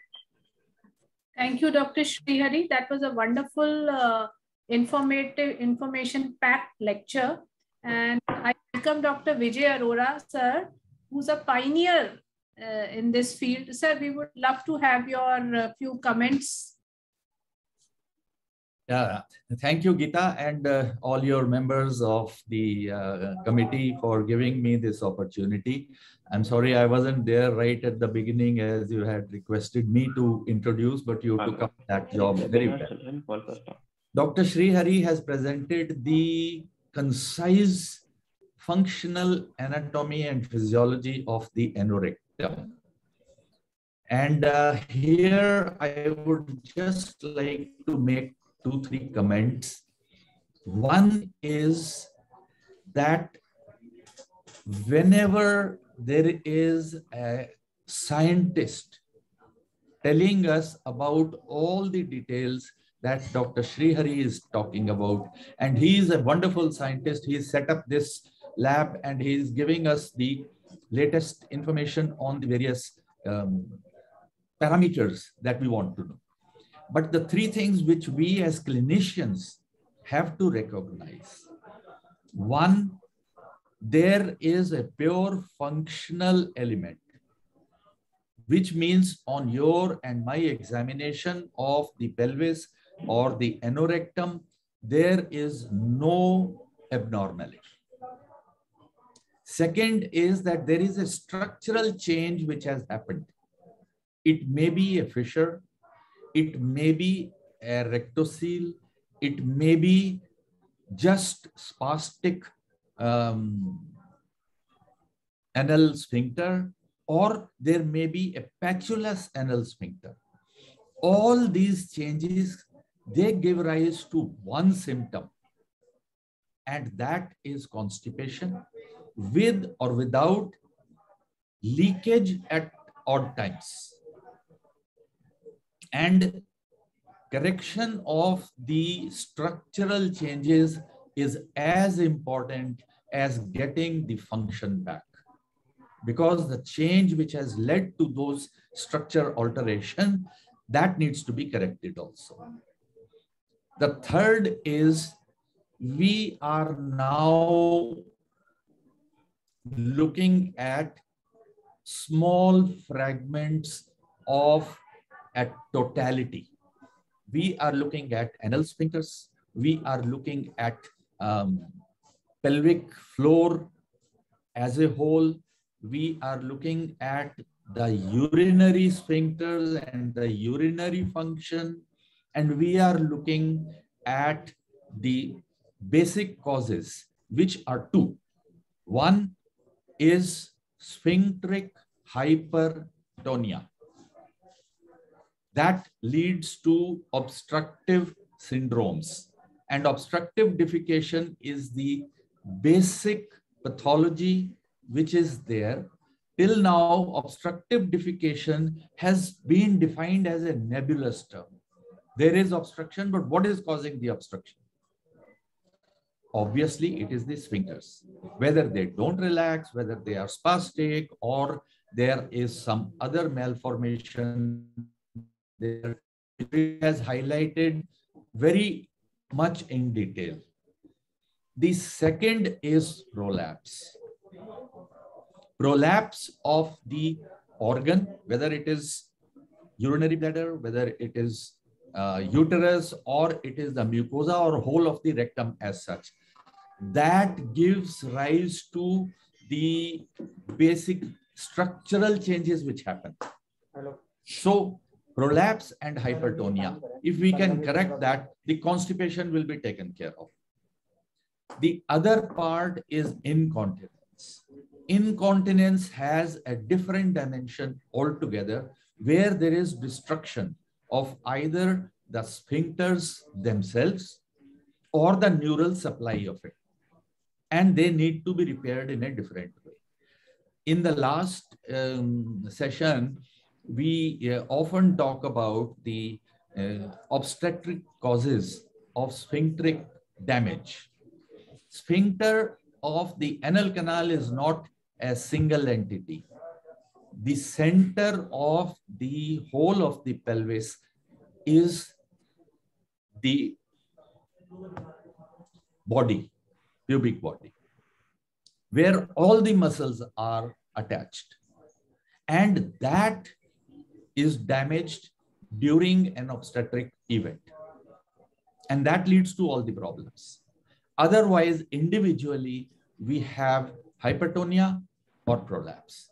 Once we have corrected these two, whether or not by repeated application of mental energy, which Srihari advises that the patients undergo training and biofeedback and understand their own problem. But if there is a structural change, it will need a structural operative procedure. So the very good pictures that Sri Hari showed at the end of the defecation, those are unfortunately not dynamic. Once we have dynamic pictures of actual prolapse, where it starts, how it comes, and what to do with it, whether it requires a repair or it requires a resection, we will get to know the exact thing which is needed to correct this. Won't difficography tell you whether it's just a rectal mucosal prolapse or a whole rectum coming down, so that we can tailor our treatment? Yes, it does. Unfortunately, the two types of difficography which are available to us, one is X-ray, which gives us the inner dimension, but not the wall of the rectum. It does show prolapse coming down. It does show rectocele, whether anterior, posterior, or a combined. It does show all that. MRI is a much better modality to see the rectal wall. But MRI has one very big problem. Nobody, including you and I, can pass stool lying down on our left side. We have to be sitting. So MRI is now getting into a stage where an open MRI is available. And once we have a dynamic picture of the MRI showing where exactly is the obstruction, then we have. Obviously, we do a procedure called STAR for rectocele and internal rectal prolapse. But when STAR is done and the prolapse is too large, then it is inadequate. And if it requires a resection like Altemeyer, that may be the next answer. But if it is the pelvic floor which is bringing everything down, these procedures have no meaning. Then you have to have a colposuspension. Thank you. So these are all the things which are I came across two patients till date who had similar problems. They came with the severe pain in their perineum, and they feel like passing stools. But when you do a PR, there is nothing in the rectum. So we got the MRI done, and it showed that there is some internal prolapse. Can these patients be operated, and does the surgery give good results, sir? Because on PS examination, speculum examination, the vagina is absolutely normal. Absolutely. This is where the Sri Hari's lab comes into the picture. Yeah.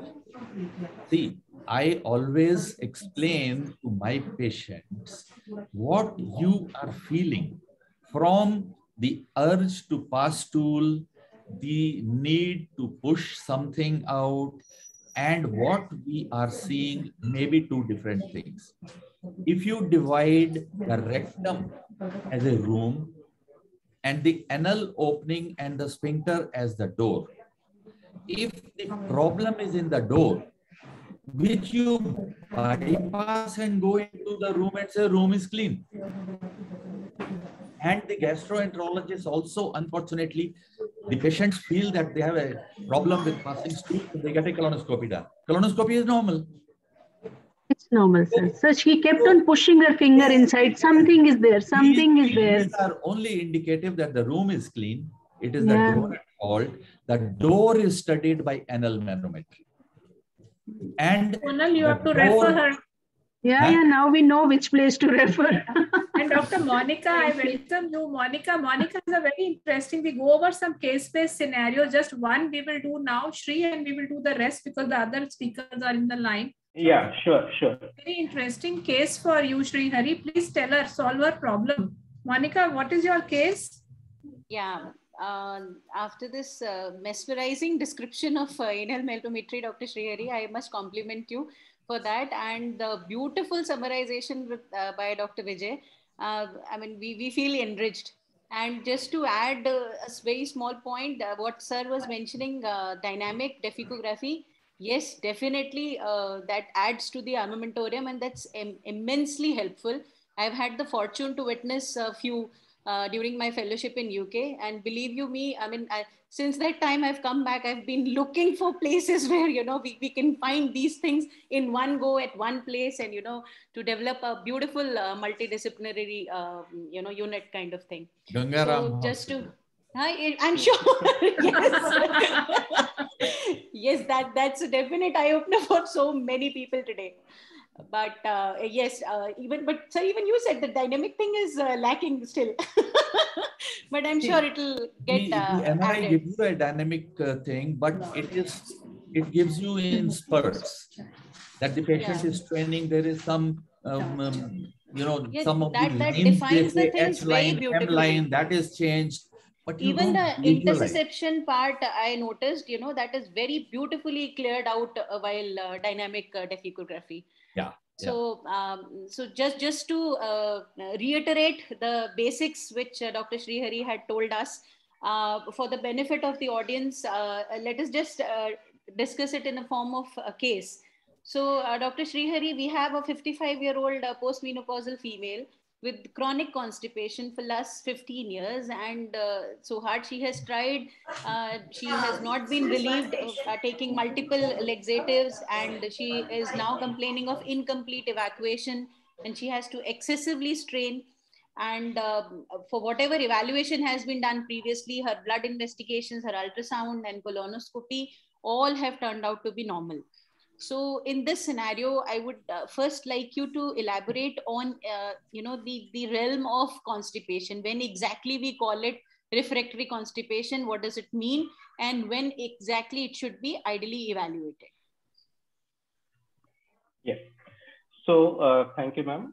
So basically, when a patient comes to you with constipation, he might not always mean that he has hard stools. So for different people, constipation means different things. So it could be hard stools, it could be decrease in the stool frequency, it could be excessive straining, it could be a mixture of both. So for us as physicians, we usually always focus that what is the bowel movements, whether he's passing one stools every day, whether he's had very hard stools.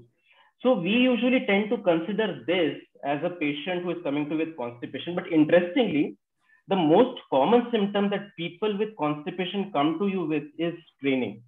So they always feel that they have to strain, and they frequently feel that they have incompletely evacuated whenever they have gone to the loo. So it is not so easy. This is just, I wanted to show you, this is one of the patients. He's a doctor, in fact, himself, who just came to us maybe a month back, and this was his symptoms. He was so frustrated, and he had written this extensive paragraphs of symptoms that he was suffering from since last 20-30 years. And no doubt there have been movies which have come up with this problem of constipation. Why it seems to be an enigma, despite so many years of us understanding the anorectal physiology and still not coming up with good ways to treat constipation. So as Dr. Vijay Roda very rightly said, a case of refractory constipation need not always mean a colonoscopy. In fact, if you just try to go back and find out how many patients with constipation have had an abnormal colonoscopy, I'm sure it would not have been more than not even 0.5%. A colonoscopy does not give you any significant clinically relevant information to give you the cause of constipation. Yes, a colonoscopy is mandatory if the patient has some red flag signs. The red flag signs include if the patient is very elderly, if he has blood in his stools, if he has had weight loss, if he has decreased appetite, and things like that. That is when you should go in for a colonoscopy. But for patients who just come to you with constipation and no other alarm symptoms, a colonoscopy hardly has any role. So the American Journal of Gastroenterology, way back in 2013, had told us that a patient who comes to with chronic constipation, you should consider metabolic and structural evaluation at baseline.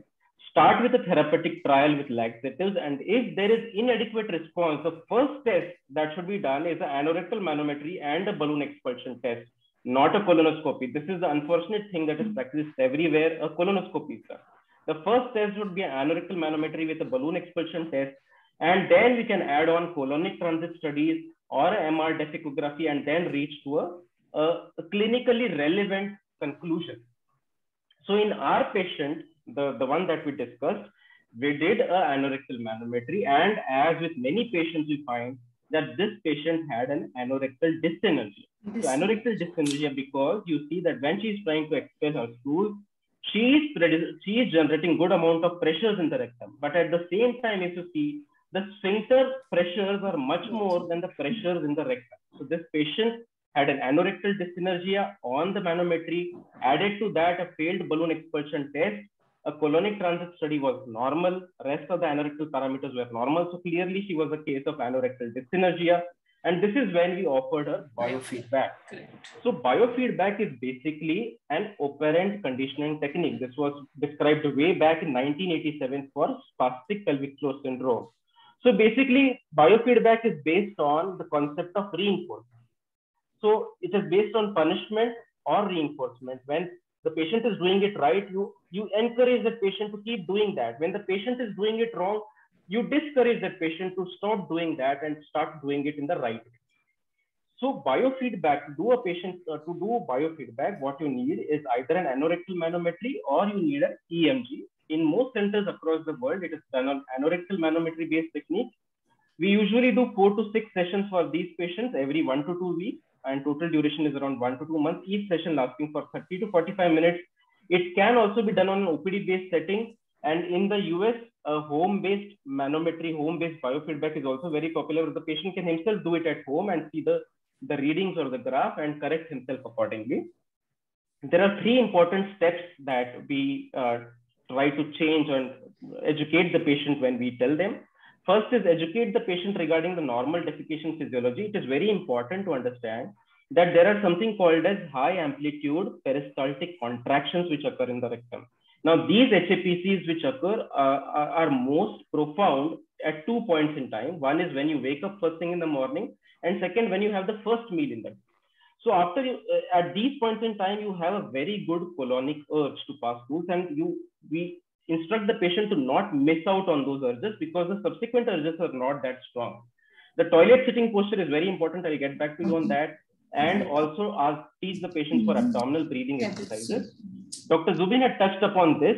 So in defecation, the colonic activity propels the luminal contents towards the rectum. Then the rectal filling occurs. When rectum is filled, there is a recto-anal inhibitory reflux. So the anal sphincter is relaxed. So there is some seepage which occurs in the anal canal, and the anal canal is able to sense what is coming down, and it senses whether this is flatus or this is stools. Now, if the defecation is convenient, if you have a social environment where you should be able to defecate. If it is yes, you assume a suitable posture, you relax your anal sphincter, and there is a voluntary straining and an involuntary colorectal motor activity, and that is when the expulsion actually occurs. So the first thing that you should be aware is have the right toilet sitting posture. So this is very, very important. So as already discussed, the puborectalis plays a very important role in maintaining our continence. When you are standing, the puborectalis is in place. So it is choking the rectum and not allowing stools to pass out. Okay.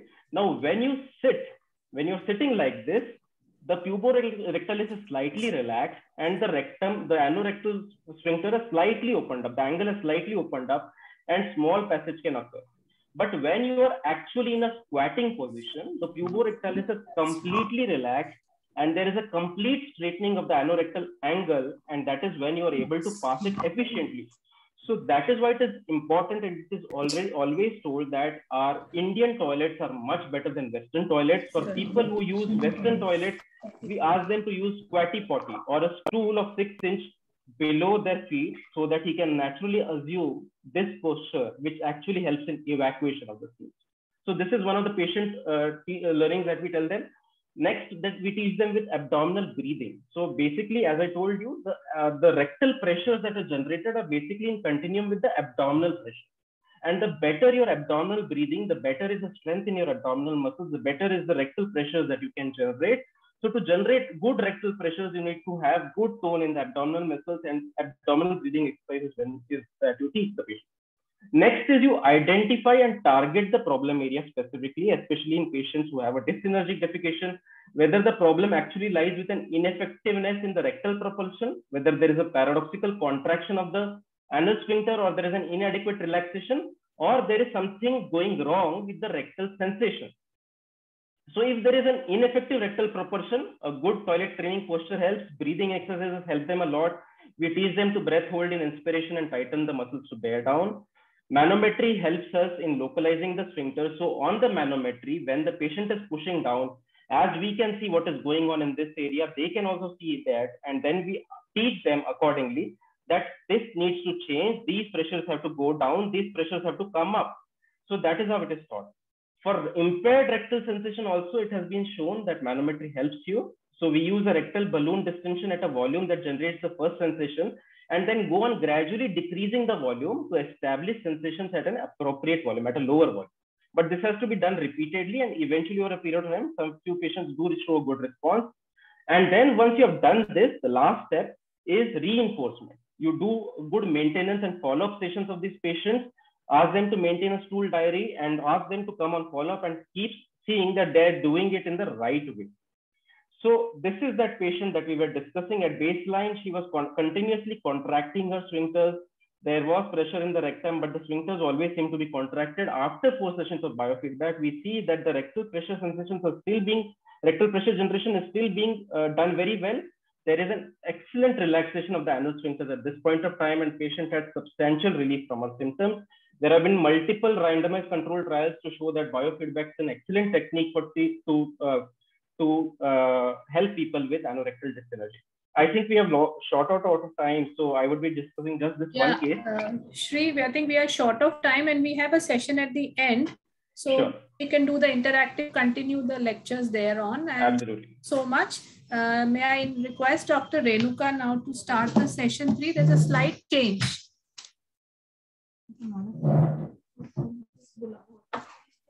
Thank you, everybody, and bye-bye.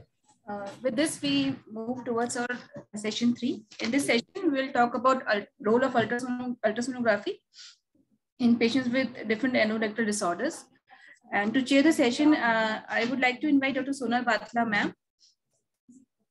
Ma'am is senior consultant in the Department of Obs and Gynae in Kalpana Hospital, New Delhi. She is Vice President, Society of Genital Surgeons of Delhi, and she's Executive Committee member of NACHI. Dr. Umarani Swan, ma'am. Ma'am is Senior Consultant, Department of Obs and Gynae at Max Super Specialty Hospital, Shalimar Bagh, New Delhi. Her areas of interest are urogynecology and pelvic reconstructive surgery. She has organized about 15 urogynecology live operative workshops at different hospitals in New Delhi. Dr. Mala Srivastava, ma'am. Ma'am is senior consultant and professor Gurmir at Sir Gangaram Hospital, New Delhi. She was past president AOGD and has been elected as vice president ICU for the upcoming years. Dr. Neerja Varshney, ma'am. She is senior consultant of Gynae and she has been affiliated with different hospitals. And she was in charge of maternal and child health at different government hospitals. And her areas of interest are endoscopy, urogynecology, and fetal medicine.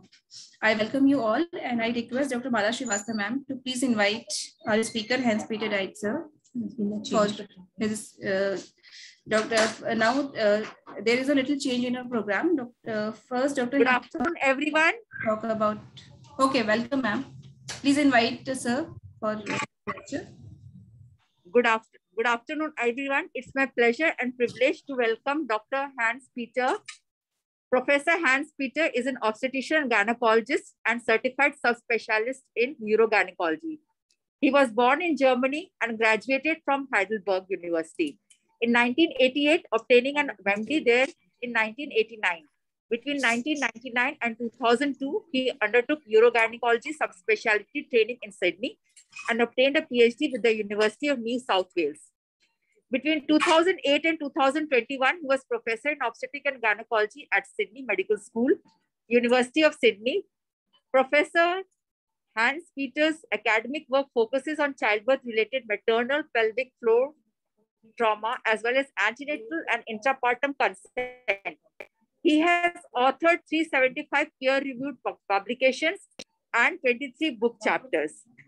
All the audience is eagerly waiting for your scientific deliberation, Professor. Please go ahead. Thank you. Thanks for having me. Of course, I can't be in Delhi, but I'm in Springwood, New South Wales, in the Blue Mountains, where it's been raining for the last fortnight.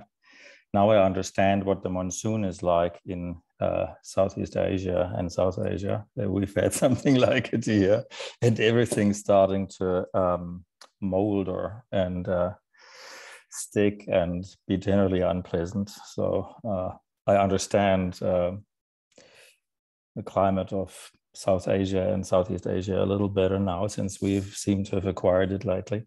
I've listened to the last hour of talks at this meeting, and I must say, I almost feel like I should be talking about something else, because the last hour, if I understood correctly, was mostly about obstructed defecation.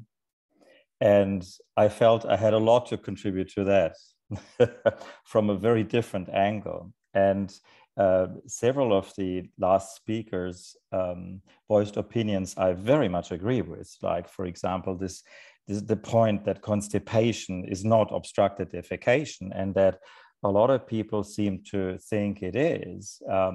There's rather little connection between the two. And of course, quite often, gastroenterologists and sometimes colorectal surgeons have, and us too, have contributed to an enormous degree of confusion in that area. So it's a special interest of mine, and I kind of think somehow you're asking me to do the wrong talk. But I do have something to contribute as regards imaging of the anal sphincter, and I'm about to try and share my screen. Let's see whether I can do that. Excuse me, Dr. Peter, it was my idea to introduce this particular topic to you because you've done such a good work in it. I just wanted a... Oh, yeah. It's not a problem. No. You see why? You must understand. I wanted the audience to get a 360 degrees view. You see, on one hand, we are talking about constipation, ODS, and that is why we put in this to give... No, please do not consider it a criticism. It just made your meeting so much more interesting to me. And of course, that's generally a good thing, because you don't really want your invited speakers to just show up, do their talk and disappear. You want them to, interact. You want them to learn something themselves. And I've learned a few things today, so I'm very grateful for that. Don't get me wrong. Now, I'm going to talk about obstetric anal sphincter trauma and its imaging. Also, the imaging that we use is useful for other purposes as well, say for a perianal fistula or for complications after hemorrhoid surgery, all kinds of other things. But we're going to focus on obstetric sphincter trauma because, after all, to a urogynecological or gynecological audience, that is, well, that's a core interest of ours, isn't it? Not the least because in a number of countries around the world, the prevalence of obstetric sphincter tears seems to have been going up. That may partly be due to, this is in the UK, that may partly be due to changes in obstetric practice. That is an increase in forceps, which has gone up a lot in the UK over the last 15 years. It's more than doubled. And while it's not quite as bad as that in Australia, we've certainly seen an increase in an attempt to reduce C-section rates. We do more and more forceps, and the downside of that is, of course, more sphincter tears. There's also the issue of better diagnosis, because the more you focus on something, the more likely you are to diagnose it. Now, another interesting aspect of the talks that I've heard at your meeting over the last 1.5 hours or so is to again demonstrate how wrong the standard anatomical illustrations in our textbooks truly are. And I have yet to see a realistic drawing image of the anal canal in women. Here on the left-hand side, you see a typical illustration, very similar to, in fact, probably a little better than some of those that you saw earlier from textbooks. And there's this peculiar idea that the livera ani seems to be in contiguity with the external sphincter, and the internal sphincter is way too thick here, and it's too wide and too short. And Just everything's wrong. And I can tell you that everything's wrong there because I've now seen in excess of 5,000 anal canals, and they do in women. I can't talk about men. I know nothing about anatomy in men, but in women they look quite different. And here on the right-hand side, you see a schematic illustration from it was done by one of my PhD students. You can see that the whole thing is rotated sideways and anti-clockwise in order to get the orientation that we see when we put a transducer on the perineum. So the perineal body is number 5. Number 6 is the, can you see my arrow? Yes, yes, Dr. Good. We can see. Good. So number 6 is the rectovaginal septum, which is a condensation of the perineal body separating the vagina from the rectal ampulla. Number 2 is the internal anal sphincter, and what's missing here is the longitudinal smooth muscle, or the longitudinal muscle of the anus, which sits between the internal sphincter and the external, but it's often invisible. It varies enormously from one person to the other. And the one thing that's true in the textbook illustrations is that the external sphincter tends to overlap the internal sphincter, because that's the subcutaneous part of the external sphincter, and then the superficial and the deep. But what's always wrong, and you can see it here as well, is this idea that the segments of the external sphincter are somehow square or cubic or something. That's nonsense. These are fascicles that overlap, and in any muscle in your body usually is kind of like a drop shape or a spindle shape. And the same is the case for the sphincter. So the different components for the sphincter, there are spindle shapes that overlap. The same goes for the interface between the levator ani, the pubo rectalis primarily here, and the external sphincter, which is, there's an overlap there because those muscles are all spindle shaped, as you can, or a drop shape, as you can see the drop shape of the external sphincter. The one thing that I would do a little different now is that I would shorten it a little here, because often the external sphincter reaches higher dorsally than ventrally. And then of course, here's the mucosa and there's the anus.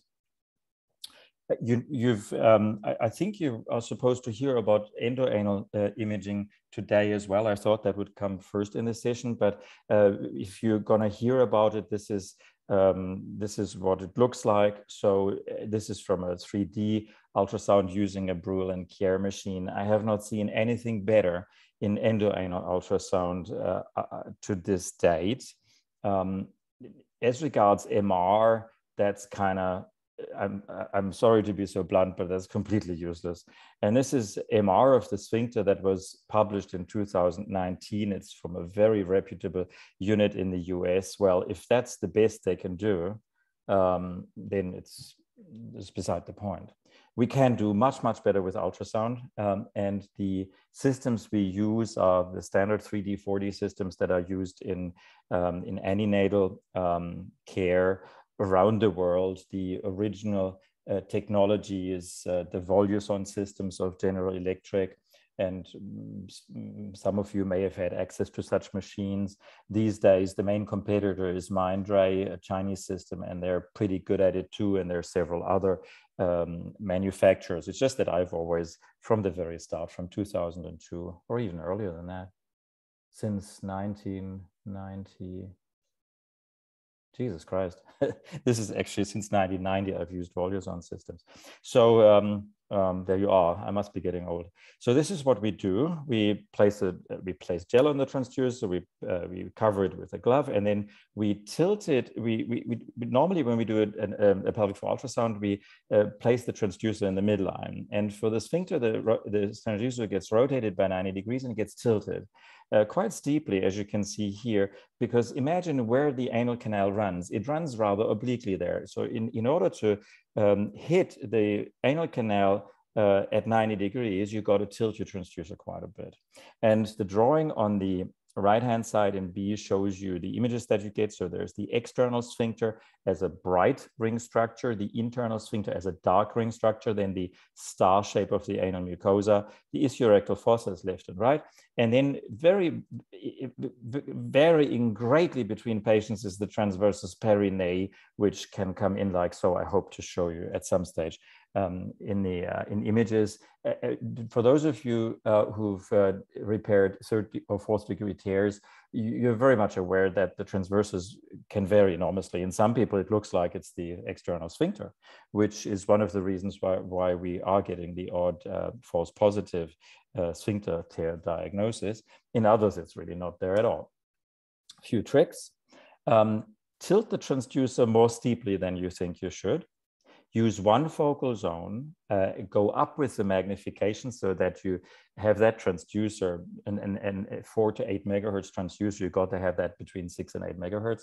So this is a near field application. So 5 to 7 centimeters deep. Place your focal zone as close as possible to the surface, so at 1.5 or 2 centimeters. Make sure that you're orthogonal, which means I'll show you in a minute in the 3D what that actually means to make sure that you are at right angles to the anal canal. Put lots of gel in the midline. There has to be lots of gel in the midline. Otherwise, when the patient contracts, the anus, the perianal skin will lift off, or your transducer will lift off the perianal skin, which gets pulled up, and then you can't see the bottom part of the sphincter anymore. So lots of gel there, like a standoff pad for breast imaging, say. And then get the patient to do a pelvic floor muscle contraction, and never save a 2D or a 3D, save 4D cine loops so that you can pick the best volume that you've produced there. And towards the end of the pelvic floor contraction, it's often a good idea to put more pressure on the perineum, because the whole thing gets pulled up with a good pelvic floor contraction. So by putting pressure on the perineum, you follow up and you make sure that the focal zone is right where you want it, which is where the external sphincter gets damaged in childbirth. So when you place a transducer the way I've just shown you in that drawing, this is what you get. So the A plane, the main transducer plane, shows you a coronal or a transverse plane with the external sphincter a bright ring, the internal sphincter a dark ring, and then the star of the mucosa. And if you can see the transverses, it would be coming in here and there. In the B plane, you are in the mid-sagittal. The mid-sagittal plane, which we usually use as the main transducer plane for pelvic floor assessment. In this case, it's secondary, but we'll need it very soon in order to place our coronal slices. The C plane is axial,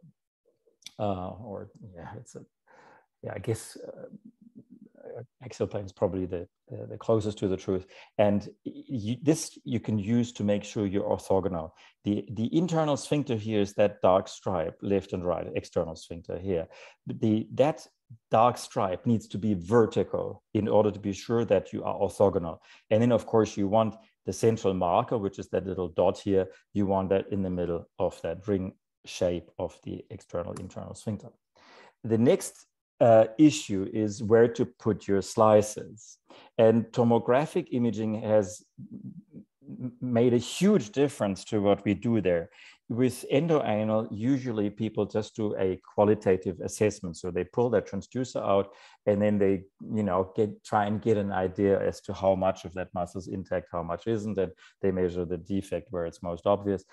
Sometimes people do 3 slices, top, middle, and lower anal canal.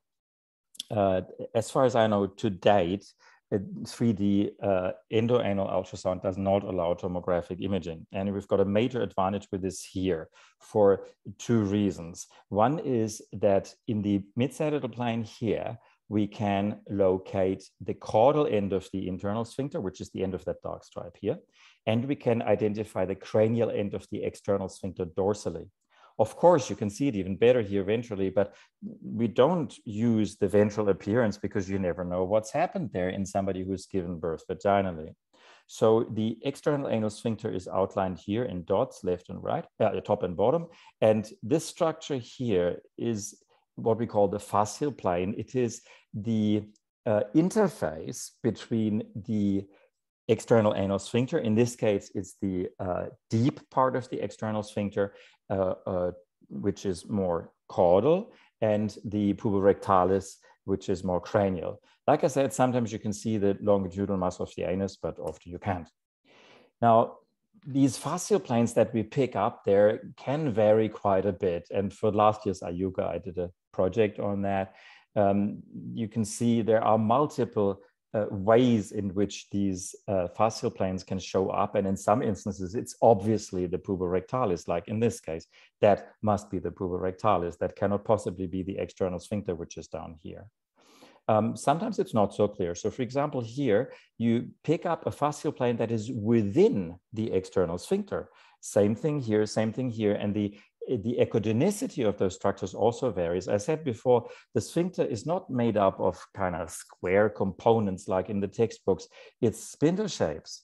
So you can see this is this must be the deep part of the external sphincter, and this must be the superficial and the subcutaneous we rarely see properly. In this case, this is probably the subcutaneous, and this is the superficial part of the external sphincter. So, and you can see this, the overlaps are always the same in that they're spindle shaped and oblique, and then it's a matter of working out where to put your slices. So in this case, it's a little easier.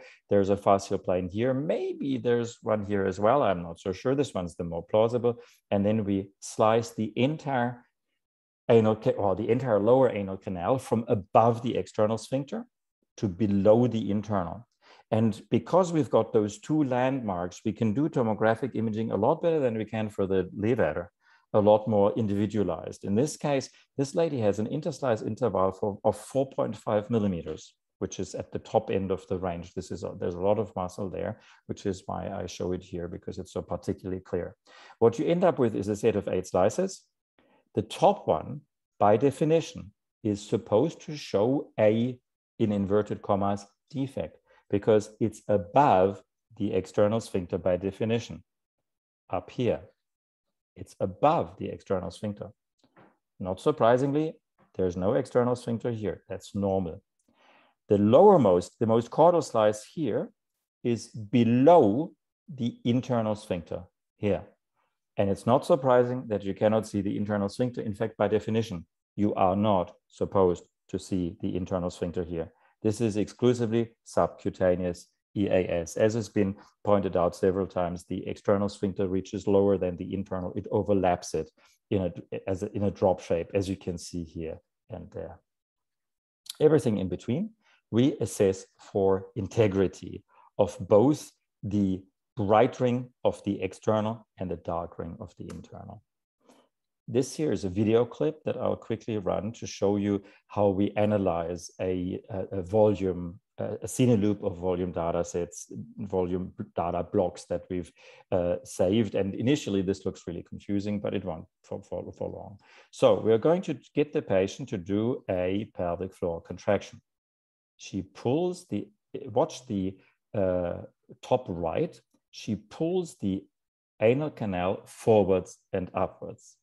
And at some stage during this, we can identify the fascial plane between the external sphincter and the levator ani, which is just to the left and below. All that hyperechogenicity here is the levator ani. Then we adjust in order to make sure that we get our slices in the right place. So here we switch to tomographic imaging in the A plane. And then we adjust our slices both for location and for the image settings in order to optimize appearances. And I'm showing this because it's abnormal. It's clearly abnormal. This lady has a defect of the external sphincter here. There's also distortion and sometimes a defect of the internal sphincter. And this is an unusually good repair of a 3C tear in that you can see suture material here bringing the internal sphincter together very well.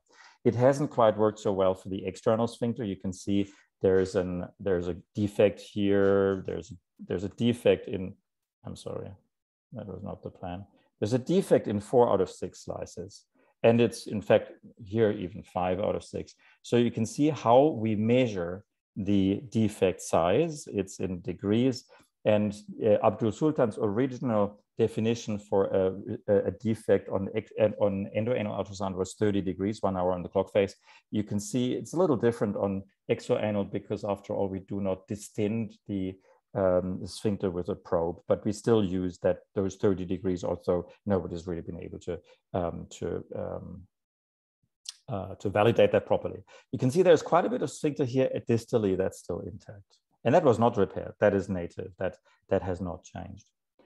So here, another illustration of how we measure these defects. You can see there are 4. Again, to remind you, we look at those slices here, those 6 slices. We don't count that one. We don't count that one. So this lady has a defect of over 30 degrees in 4 out of 6 slices. We call it a significant residual defect of the sphincter. There's a lot of confusion about how to describe such defects. I've just recently read up on what's been going on in endoanal ultrasound as varying definitions over time. The definition of 4 out of 6 on tomographic imaging, that is standardized internationally by 6 international societies. IUM and IUGA were leading in that. It's published in 2019. Another interesting point, and another advantage, I should say, of exoanal over endoanal is that we can image the perineum, which nobody's ever even tried on endoanal. These are the typical appearances of a perineal tear that has led to a sphincter tear. So this is a 3, what is it? The internal sphincter looks pretty good all the way through. It's not even distorted. So this looks like it was a 3B perineal tear, and the difference to an episiotomy that extended will become obvious in the next slide. But here you can see that it's like a tree shape here. It's like the roots of a tree, and the reason for that appearance, you can imagine, that's the anatomy. Okay, so you've got several layers of tissues that have to be torn in order to get to the sphincter. And these layers of tissues will have different paths of least resistance. These layers will fail in different directions, in different patterns. This is why you've got that zigzag here. So the transverses will fail in a different way compared to the perineal body. And a typical zigzag appearance here, that's what a standard perineal tear looks like. This is what an episiotomy looks like. In this case, one that was done very well. It was started slightly lateral to the midline and it was angled very steeply. This here is mostly acoustic shadowing from the scar. But I think you can see that most of the time that scar is hypoechogenic.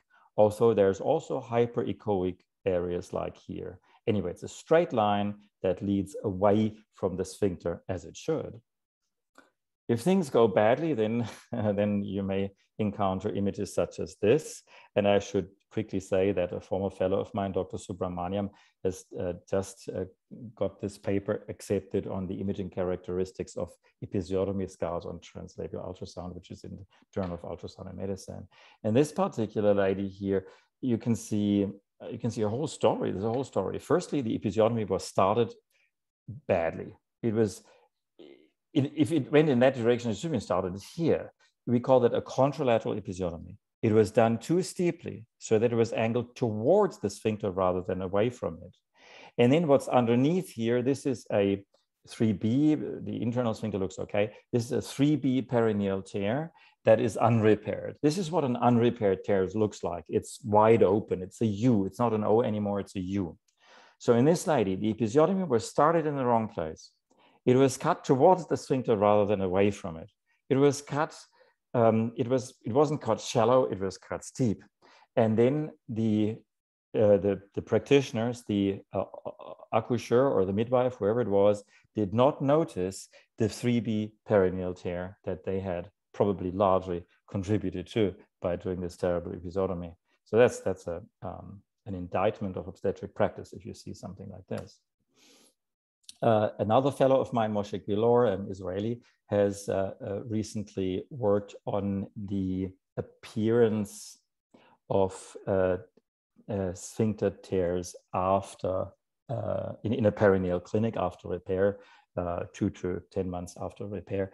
And in some people, it's obvious there's a big defect, like in this lady here. These are both 3C perineal tears. You can see that both the internal sphincter and the external sphincter is damaged. Here as well, internal sphincter is damaged. It's not coming together here. It's a U.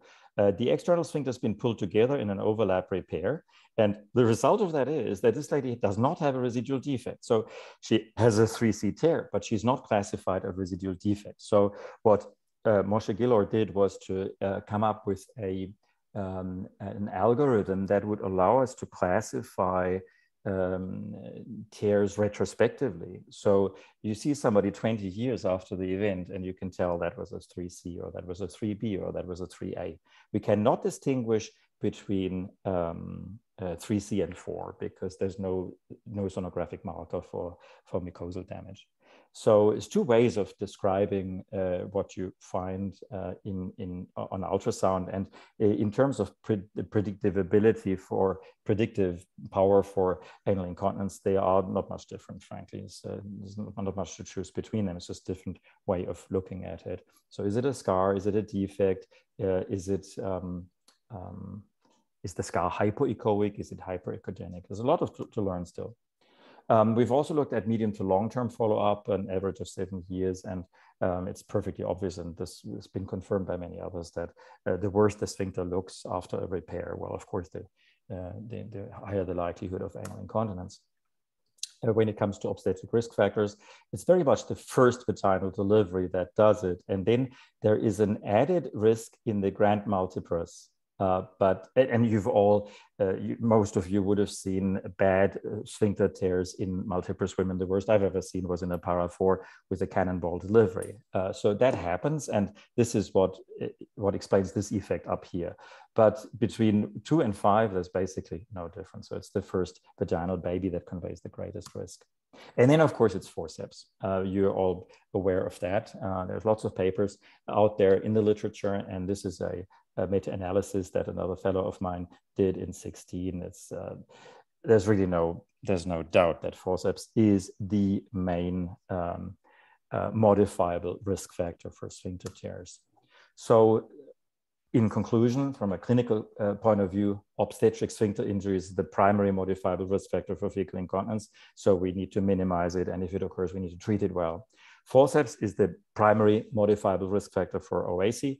It needs to disappear. And you may be aware, many of you have links to the UK.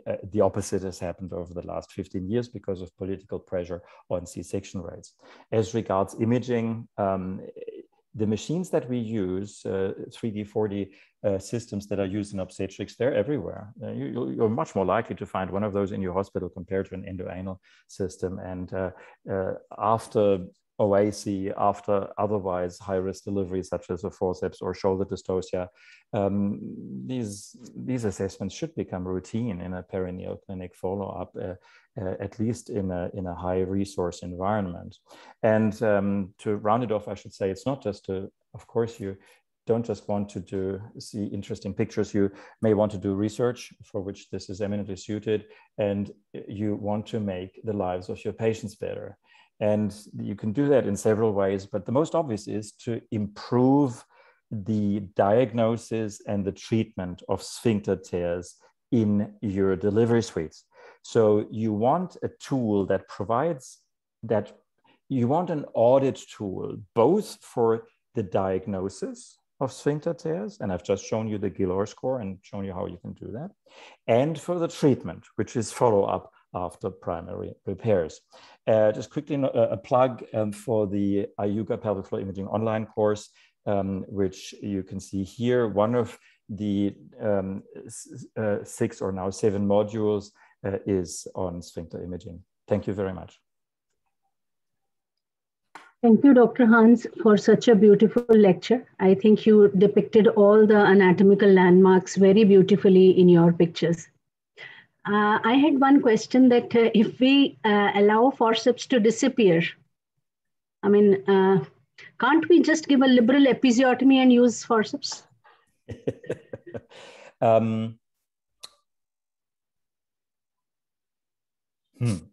Basically, what you're asking is whether episiotomy can be used to make forceps less traumatic. Yeah. Maybe, I have no idea. I mean, so far, nobody's looked into this. And I guess I've just given you a methodology with which you could look into this, because you personally or anybody in the audience, because you know what it's like when you cut an episiotomy, whether that is a steep or a shallow angle does not just depend on how you place your scissors. It'll depend on how distended the perineum is, how far down the baby's head is. So the crucial issue is not the angle at which you cut. The crucial issue is afterwards, was your episiotomy good enough to take the cut lateral to the sphincter? And this may or may not be the case, depending. So somebody needs, and I'm very much in favor of the use of the epi-scissors. They make it easier for people to do the right thing. But they also need to, and also that little pendulum at the bottom of the epi-scissors makes it easier to stay on the right side, okay? To not do what we call a contralateral episiotomy. But I've just shown you a tool with which you can audit whether it actually matters, whether it has any bearing, any effect. To be frank, I doubt that you can completely avoid the excessive traumatic effect of forceps. I think one could make it easier. And we've looked into what is it that does the damage with the forceps. Although we're mainly interested in levator trauma, of course, where forceps is a major factor. So is it the added circumference? Probably not. We've had a study on that. It's probably not the instrument. It is the force of the pull, because you can pull 2.5 to 3 times harder than with vacuum. And it is the speed of the delivery. Because whether tissues reach their elastic limit or not, whether tissues tear or not, will depend on force over time. So that means when you do forceps, if you want to continue doing forceps, slow down. That's the one thing that is absolutely certain to make sense. Okay, slow down. Most of the time, you're not in a terrible rush. Slow down, and I've seen people pull like that. I mean, that's just stupid. That's just very, very bad. So it's got to be a slow, consistent pull. And there's a colleague in Newcastle who's invented a piece of plastic single-use forceps with force transducer. And I would have loved to get my hands on it, but unfortunately it never worked out, and then COVID happened. So you want to, and it's got like a traffic light on it. So it's a brilliant idea to make sure that you slow down so that the force that you exert is not like that, but like that. Constant. Smooth and constant. I don't think episiotomy is going to make that much of a difference, but that's just my own gut feeling. So why don't you do a study on it? Let's see, sir. But your pictures were real feast to the eyes. Thank you very much. Thank you very much. It was a pleasure. So we move on to the next speaker, and I was going through the literature and I found that endoanal ultrasound has been used since 1980s, and this has been used to detect pelvic, the perineal abscesses, tumors, incontinence, like you said, abscesses, and to find out the cause of anorectal pains also. So our next speaker is Dr. Swapnil Sheth. He's Associate Consultant, Sir Gangaram Hospital, Delhi, with special interest in musculoskeletal imaging, head, neck, hepatobiliary, and GI imaging. He shall be enlightening us about the role of endoanal ultrasound and MRI in assessment of patients with anorectal disorders. Dr. Swapnil Sheth, please. Thank you, ma'am. First of all, am I audible? Yes, sir. First of all, I would like to thank you, Dr. Geeta Mandirata, and the entire AOGD team for having me. And a lot of discussion has already been done about the USG and the manometry and the obstructive defecation syndrome. So just to disappoint, I would more focus on the MRI and not the and the endoanal ultrasound, as we don't usually get much of a patients for endoanal ultrasound. But I will be more talking about the MRI dephecography. So regarding the presentation, so first we'll talk about the modalities. We'll compare the modalities. We will also see the anatomy on the ultrasound and the MRI. Then the procedure, how we do it, and also the pathologies. We will try to cover the pathologies. So for the female perineum, the imaging is being used for a lot of issues like a perineal trauma, especially the obstetric anal sphincter injury, which is called as OASIS. Also the pelvic floor dysfunction. Then it is also being used widely for the tumors, for the benign malignant tumors and fistula and ano. But for the current theme of the webinar, I will be more focusing on to the first two topics, that is the trauma to the sphincter and the pelvic floor dysfunction. Now coming to the modalities. So there are various modalities like the endoanal ultrasound, the MRI, and the 3D perineal ultrasound. Dr. Dates has already dealt with the perineal ultrasound, and we have seen how nice images can come. We can come up with, and we can diagnose almost all the sphincter-related issues with the perineal 3D ultrasound.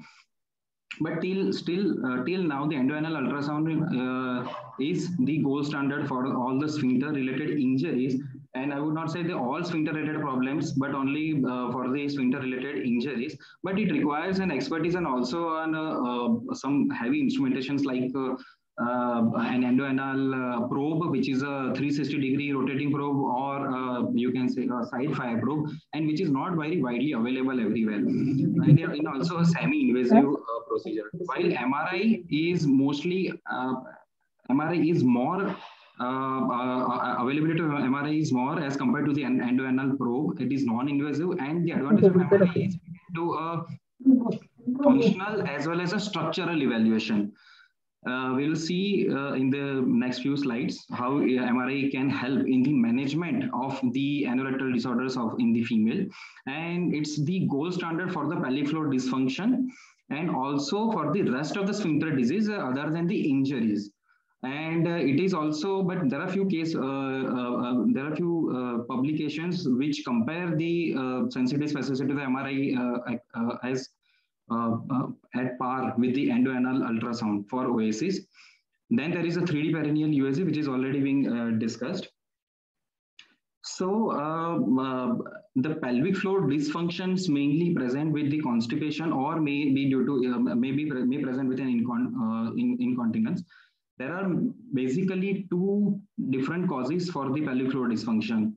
Either it is functional, like a spastic perineal syndrome, which now we know that when the puborectalis muscle or the anal sphincter should open up while the defecation, it does not open, rather it may contract, and it causes a spastic perineal syndrome. So for these, we know that the anorectal manometry is the gold standard.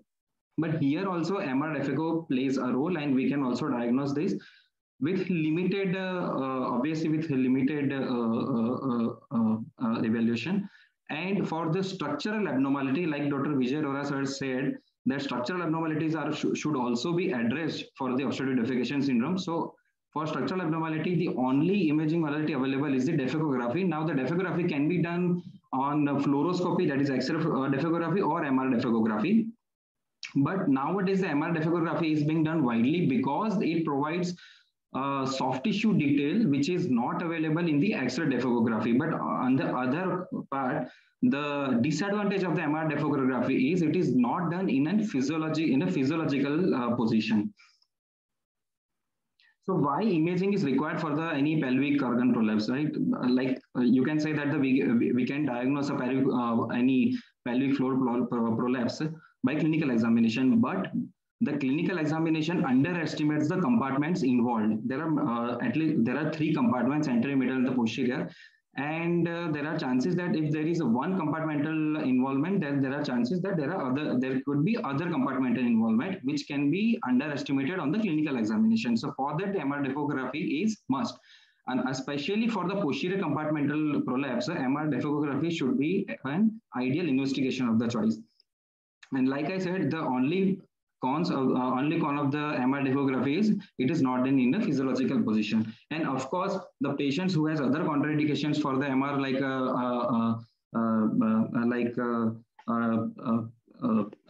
cochlear implantation or a pacemaker device, then we should not do it. In that fashion also, we can do it by modifying these devices. So according to one paper, the manometry and MRI were totally unrelatable, and the conclusion was both the manometry and the MRI provide complementary information for the defecation dysfunction. So both should be done in a patient suspected of having the defecation problem. And another paper also suggested there is some correlation between this test like anorectal manometry, balloon expulsion test and MRI. But they also suggested that the manometry was peculiar in identifying the rectal prolapse and large rectocele. And it cannot replace the MR dephotography. So the MRI for the anal canal disorders like the sphincter injury is, like Dr. Deed said, is not that very useful, and for that reason it's not used routinely. And however, there are few papers which compare, which suggest that it is as comparable as the endoanal ultrasound or the perineal ultrasound, but they are nowadays use of MR is basically for the study purpose, only for the research tool and not for the routine practice. Now, female patients presenting with the incontinence is a significant issue, and ultrasound is the first imaging step to evaluate the sphincter integrity. The etiologies can be either obstetric trauma or because of the previous any surgery. Usually the endoanal ultrasound is done in a left lateral decubitus position. Sorry to interrupt, sir. Your slides are not visible. Slides are not visible? Yes, sir. Okay. So all slides were not visible? Yes, sir. Nobody told me. Now? Not yet. Not yet. Swapnil, we are not able to see your slides at all. Oh, ma'am, nobody told me. Just a minute. Just a minute. It was in the chat box we wrote. I thought we will just. No, actually, chat box is not visible. Just a minute, ma'am. But you have explained very nicely. We would like to see the pictures actually. Yes, ma'am. Sorry, my mistake. Now, is it visible, ma'am? Yes, sir, it is visible now. Yeah, now it is visible. Yes, yes. Okay. I will... just show us the slides. Just one minute, ma'am. Just 1 minute.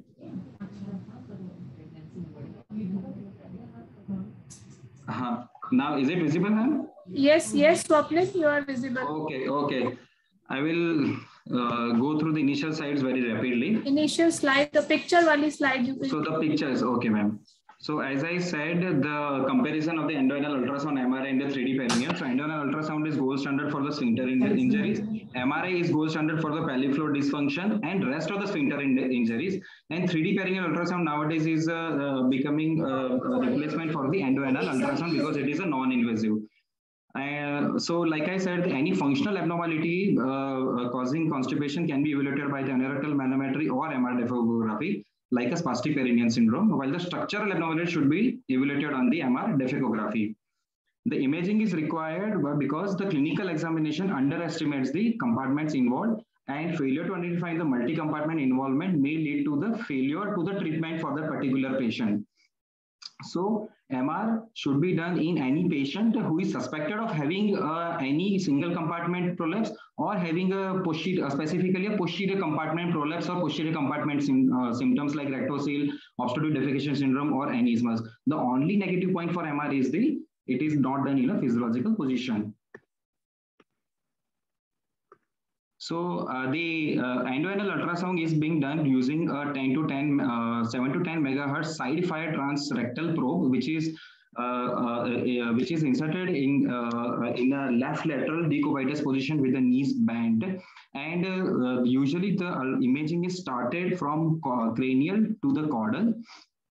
So cranially, so like in the first image, cranially, first we try to identify the gut signature of the rectum. So here we can see this black thick structure is the probe. And after that, we can see multiple ring-like structures, alternate hypo, hyper kind of a thing. So this multiple gut signature is nothing but the rectum. We know that we are in the rectum. Then as we pull down the probe, then we can see a U-shape or a horseshoe shape striated fiber posteriorly and deficient anteriorly. That is nothing but the puborectalis ceiling. So puborectalis marks the uppermost margin of the external anal sphincter posteriorly. So here we should understand that the anteriorly, the external sphincter is deficient at the level of the puborectalis ceiling. So one should not make a tear at the level of puborectalis in anterior portion.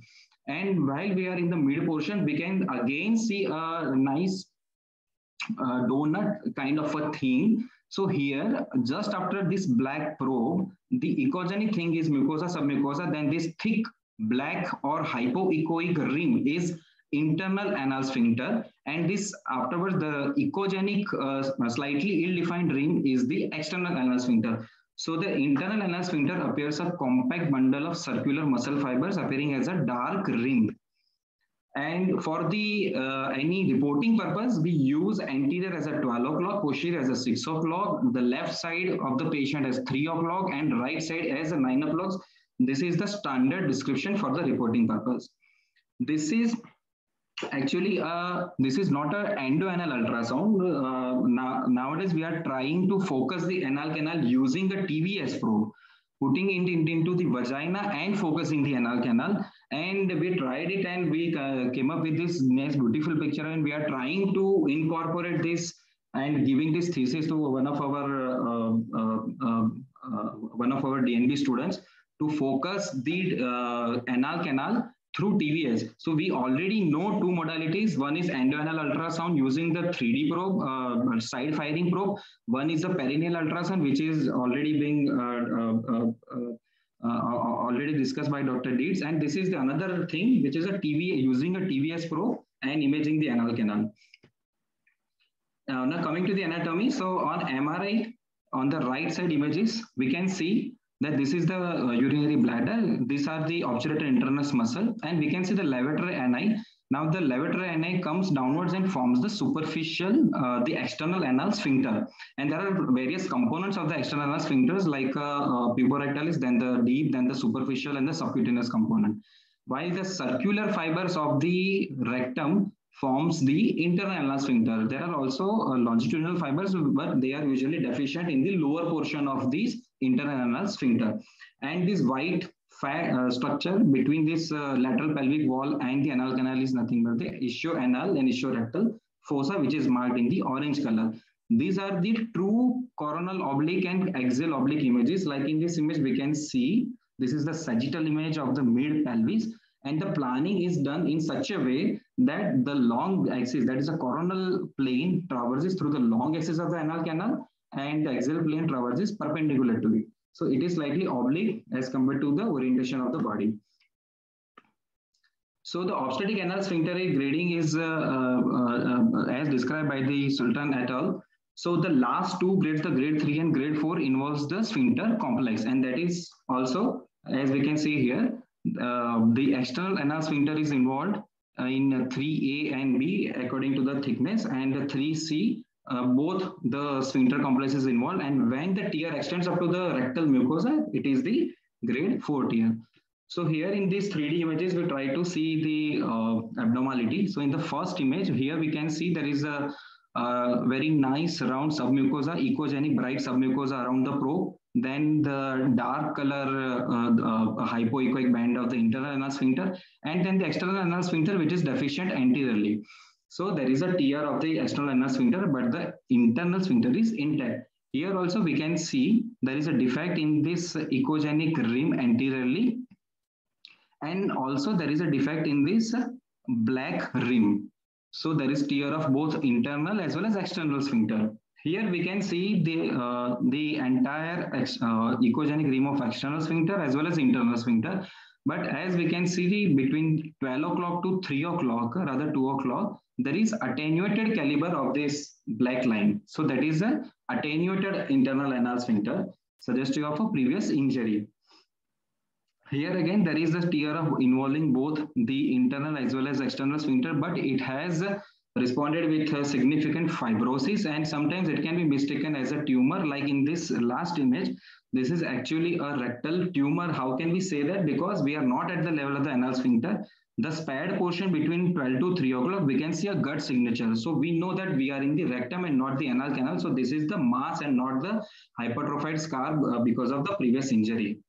Now coming to the pelvic floor dysfunction. Now pelvic floor dysfunction can present as incontinence or constipation or a prolapsed pelvic organs. Now the National Institute for Health and Clinical Excellence guidelines for ODS is an urge to defecate but an impaired ability to expel the bolus with following symptoms like unsuccessful fecal evacuation, excessive straining, pain, bleeding after evacuation, or sense of incomplete fecal evacuation, or patient resorting to the manual evacuation as well.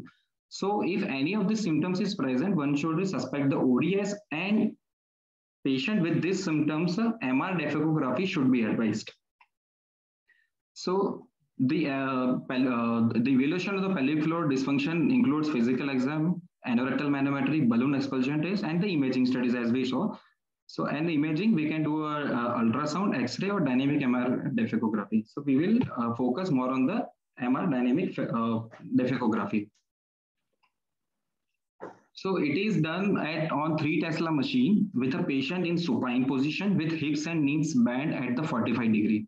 And 200 ml of the ultrasound gel is instilled in the rectum using the rectal tube in the left lateral decubitus position. But remember, the patient is in the supine position and we keep the patient hip and knees bent at 45. So we don't want any obstruction while passing stool because it's not a physiological position. So we try to make a condition where patient feels relaxed to pass the stool.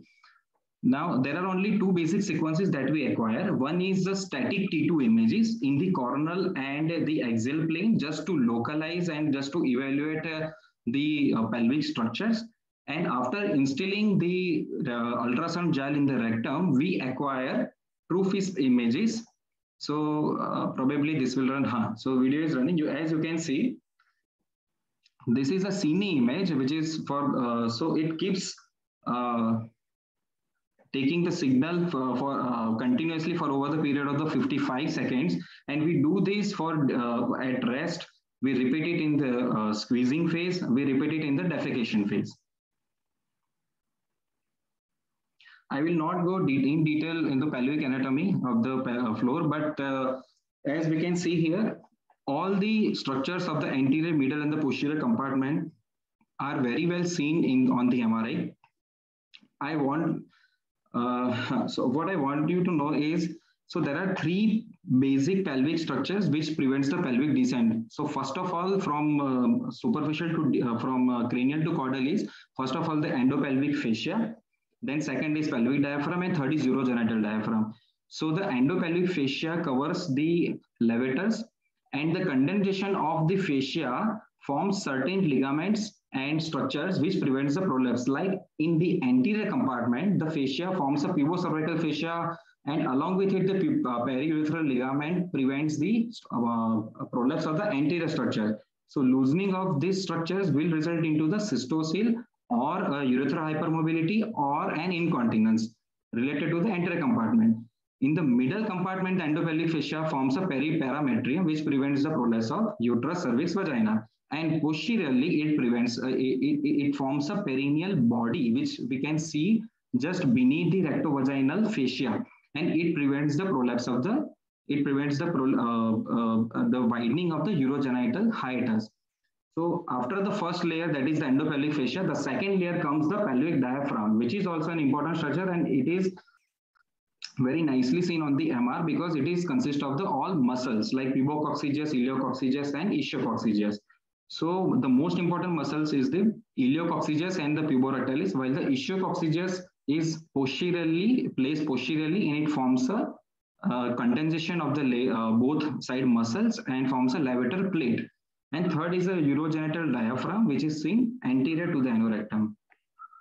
Like here, we can see the anterior compartment is formed by the, so the anteriorly the endopelvic fascia, prevents the prolapse of the urethra and the bladder. In the middle compartment, the parametrium prevents the prolapse of the middle structures, that is a uterus, cervix, and vagina. And then the posterior compartment, the ileococcygis and the ischiococcygis muscles prevent the prolapse of the posterior compartment.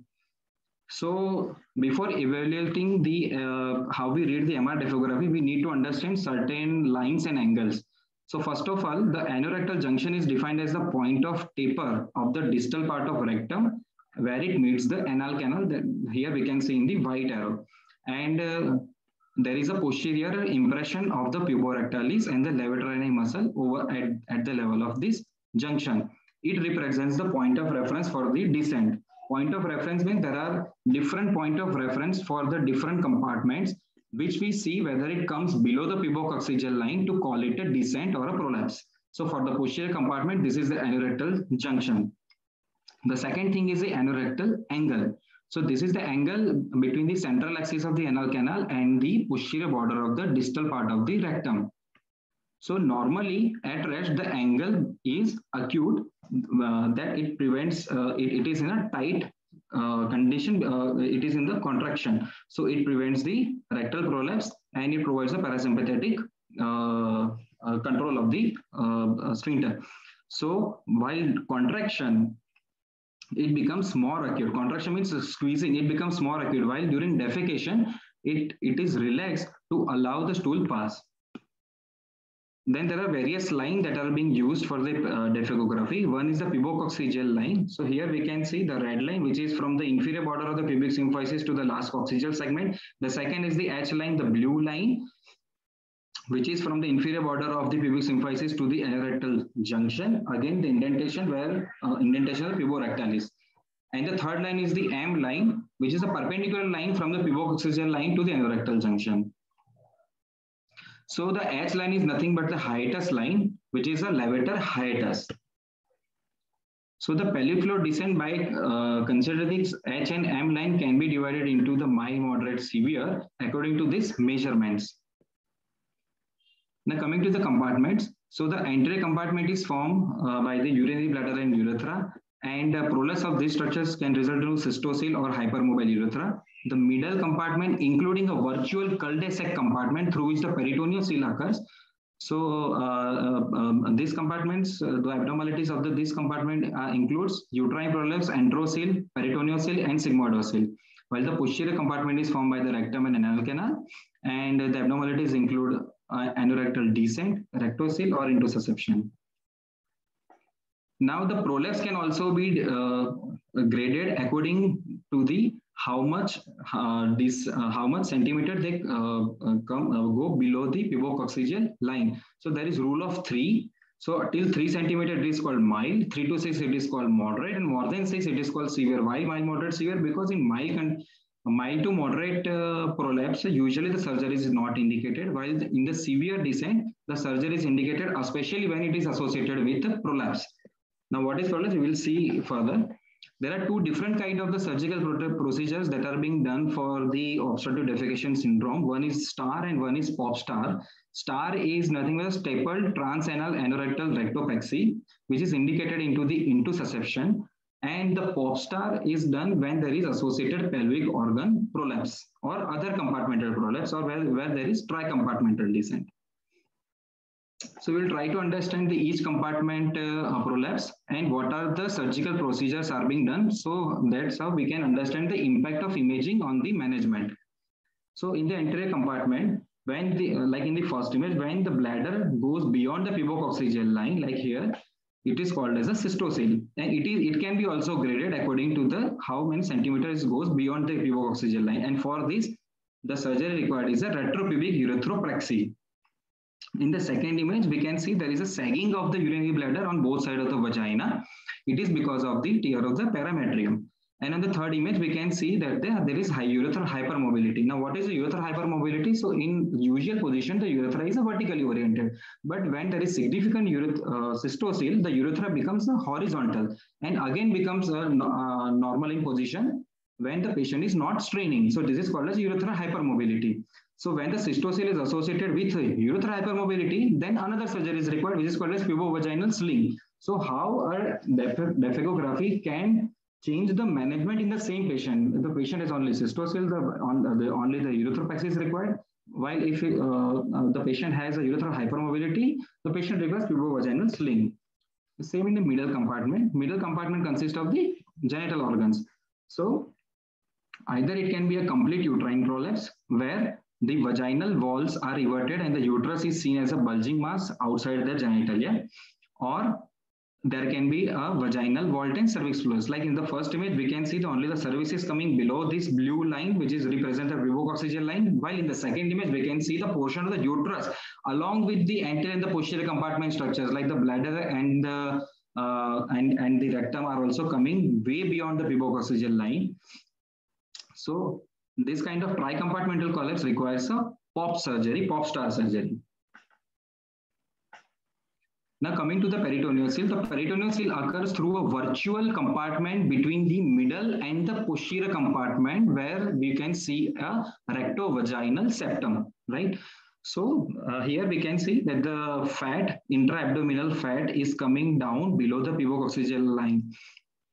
So this is nothing but the peritoneal seal. So for the isolated peritoneal seal, nothing to be, no surgical treatment is required. Now, coming to the posterior compartment. So the posterior compartment, for the posterior compartment, anorectal descent is the descent of the anorectal junction below the pubococcygeal line. It can be again graded by rule of 3. And isolated presence of the anorectal descent has no value, and basically this patient does not require surgery, and we should try to look for the other symptoms, other causes for the patient symptoms. Then coming to the rectocele. Rectocele is the outpouching of the rectum. So there are two types of rectocele. There is anterior rectocele and posterior rectocele. So again, when there is abnormal descent, the stool gets accumulated, and there is, because of the increased intrarectal pressure, the wall becomes lax, and this kind of rectoceles are formed. So again, isolated rectoceles are not treated if they are not associated with the prolapse or intussusception. Like here, there are 3 different cases. Like in the first image, we can see there is a indrawing of the mucosa, and we can see there is a mucosal prolapse, which is also called as a rectorectal, because rectum is prolapsing into the rectum. In the second image, the rectum is prolapsing into the anal canal, while in the third image, the entire rectum has come out of the anal canal and it is protruding outside the anal canal. This can be seen also on the clinical examination. So all these 3 patients should be treated with the star surgery. Coming to the spastic perineum syndrome. So this is the one syndrome which can be diagnosed by the MR daphegography or manometry. And here on the MR daphegography, as we can see here, the anorectal angle remains stable, static, and it does not become obtuse or increase while it should while defecating. So the management required here is the manometry guided biofeedback, which is already being covered by Dr. Sri Hari. Then there is descending perineum syndrome. So the tricompartmental descent is also called as a descending perineum syndrome, and the management involves the POP star. So to conclude, so depending upon the MR daphegography findings, the management changes. So if there is only posterior compartmental descent without intussusceptions, so we should look for the other causes for the patient etiology. If there is posterior compartmental descent with intussusception, it can be either rectorectal, rectoanal, or a complete uterine prolapse. The patient will require a star procedure. If there is a combination of a middle and the posterior compartment descent, then the POP star is required. And when there is a tricompartmental descent, then we should also look for the other abnormalities. Like if the cystocele is associated, then we can do a POP star with retropubic urethropexy. Or if there is urethral hypermobility, we can do a POP star with pubovaginal sling. Just to show you a few images where MR can also help in other anorectal disorders like Nowadays, the MR is the gold standard for the loco-regional staging of the CA rectum, and we do get now a lot of cases of the CA rectum for the loco-regional staging because it decides for the neoadjuvant chemotherapy. And we also know the perianal fistula. It is a routine procedure being done. So the dephecography, just to sensitize, the dephecography is being done in our department for last more than 10 years, but we get most of our refers from the surgical departments and not from the gynaecologist. So I just want to, after this lecture, maybe gynecologists are also sensitized to send the patient for the suspected cases of the pelvic floor prolapse for the dephecography. Thank you.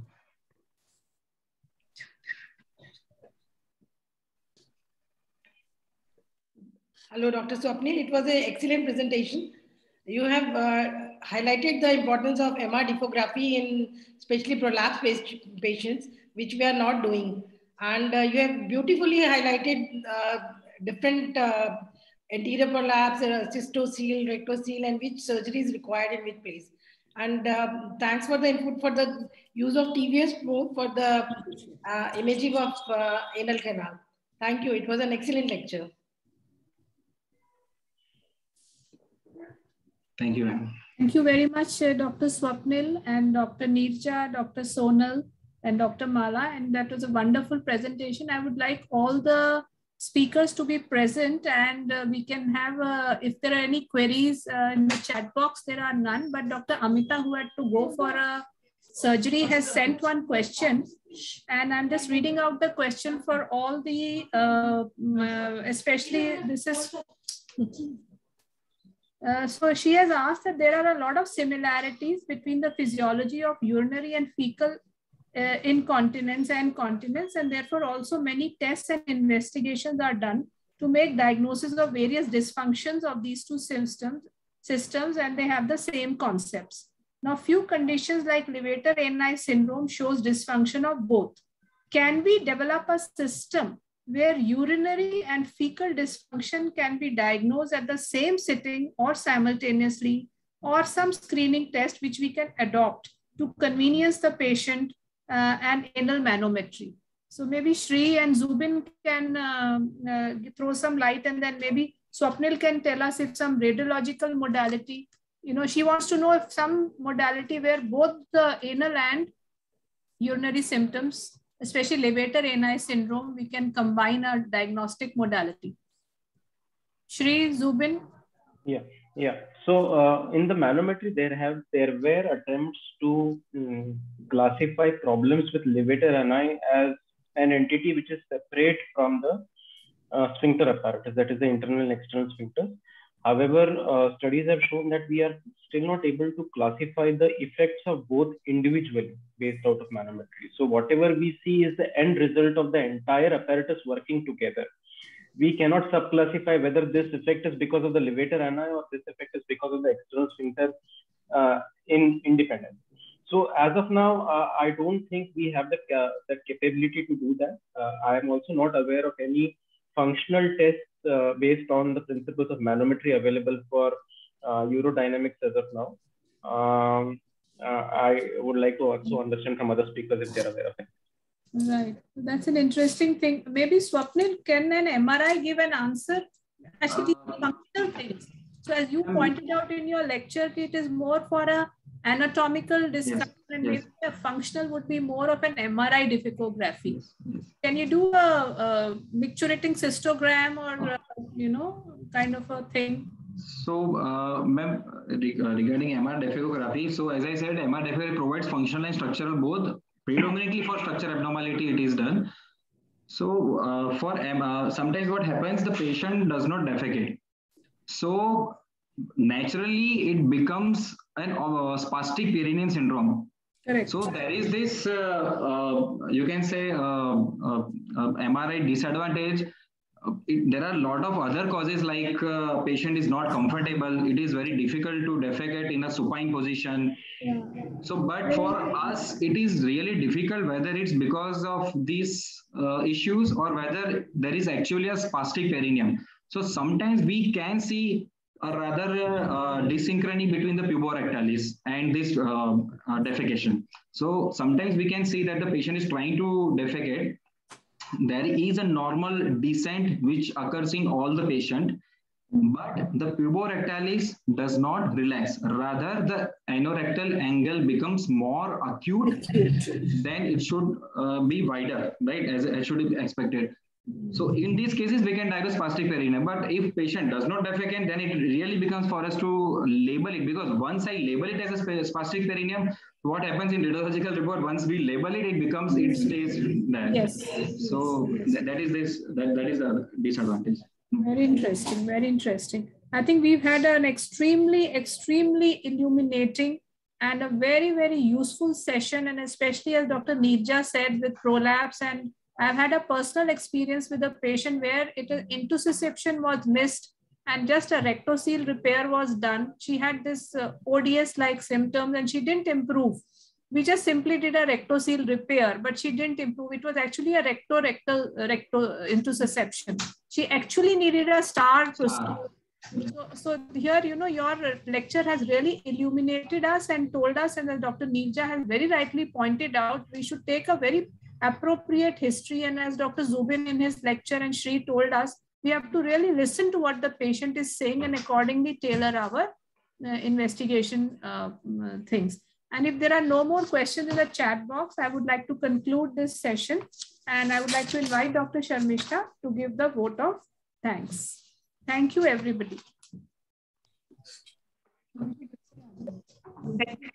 and thanks a lot, Dr. Achla Batra, for organizing such a nice CME, which enlightened all the obstetricians of the topic, which was so untouched and so less understood by all of us.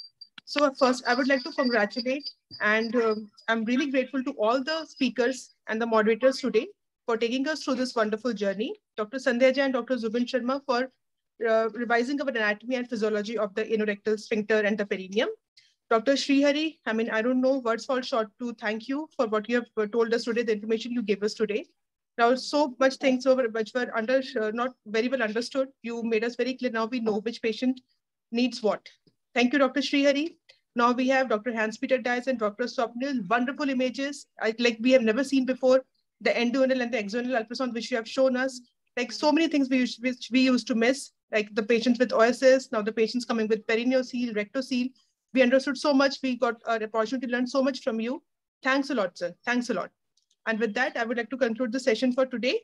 And all the chairpersons, I don't know what to say.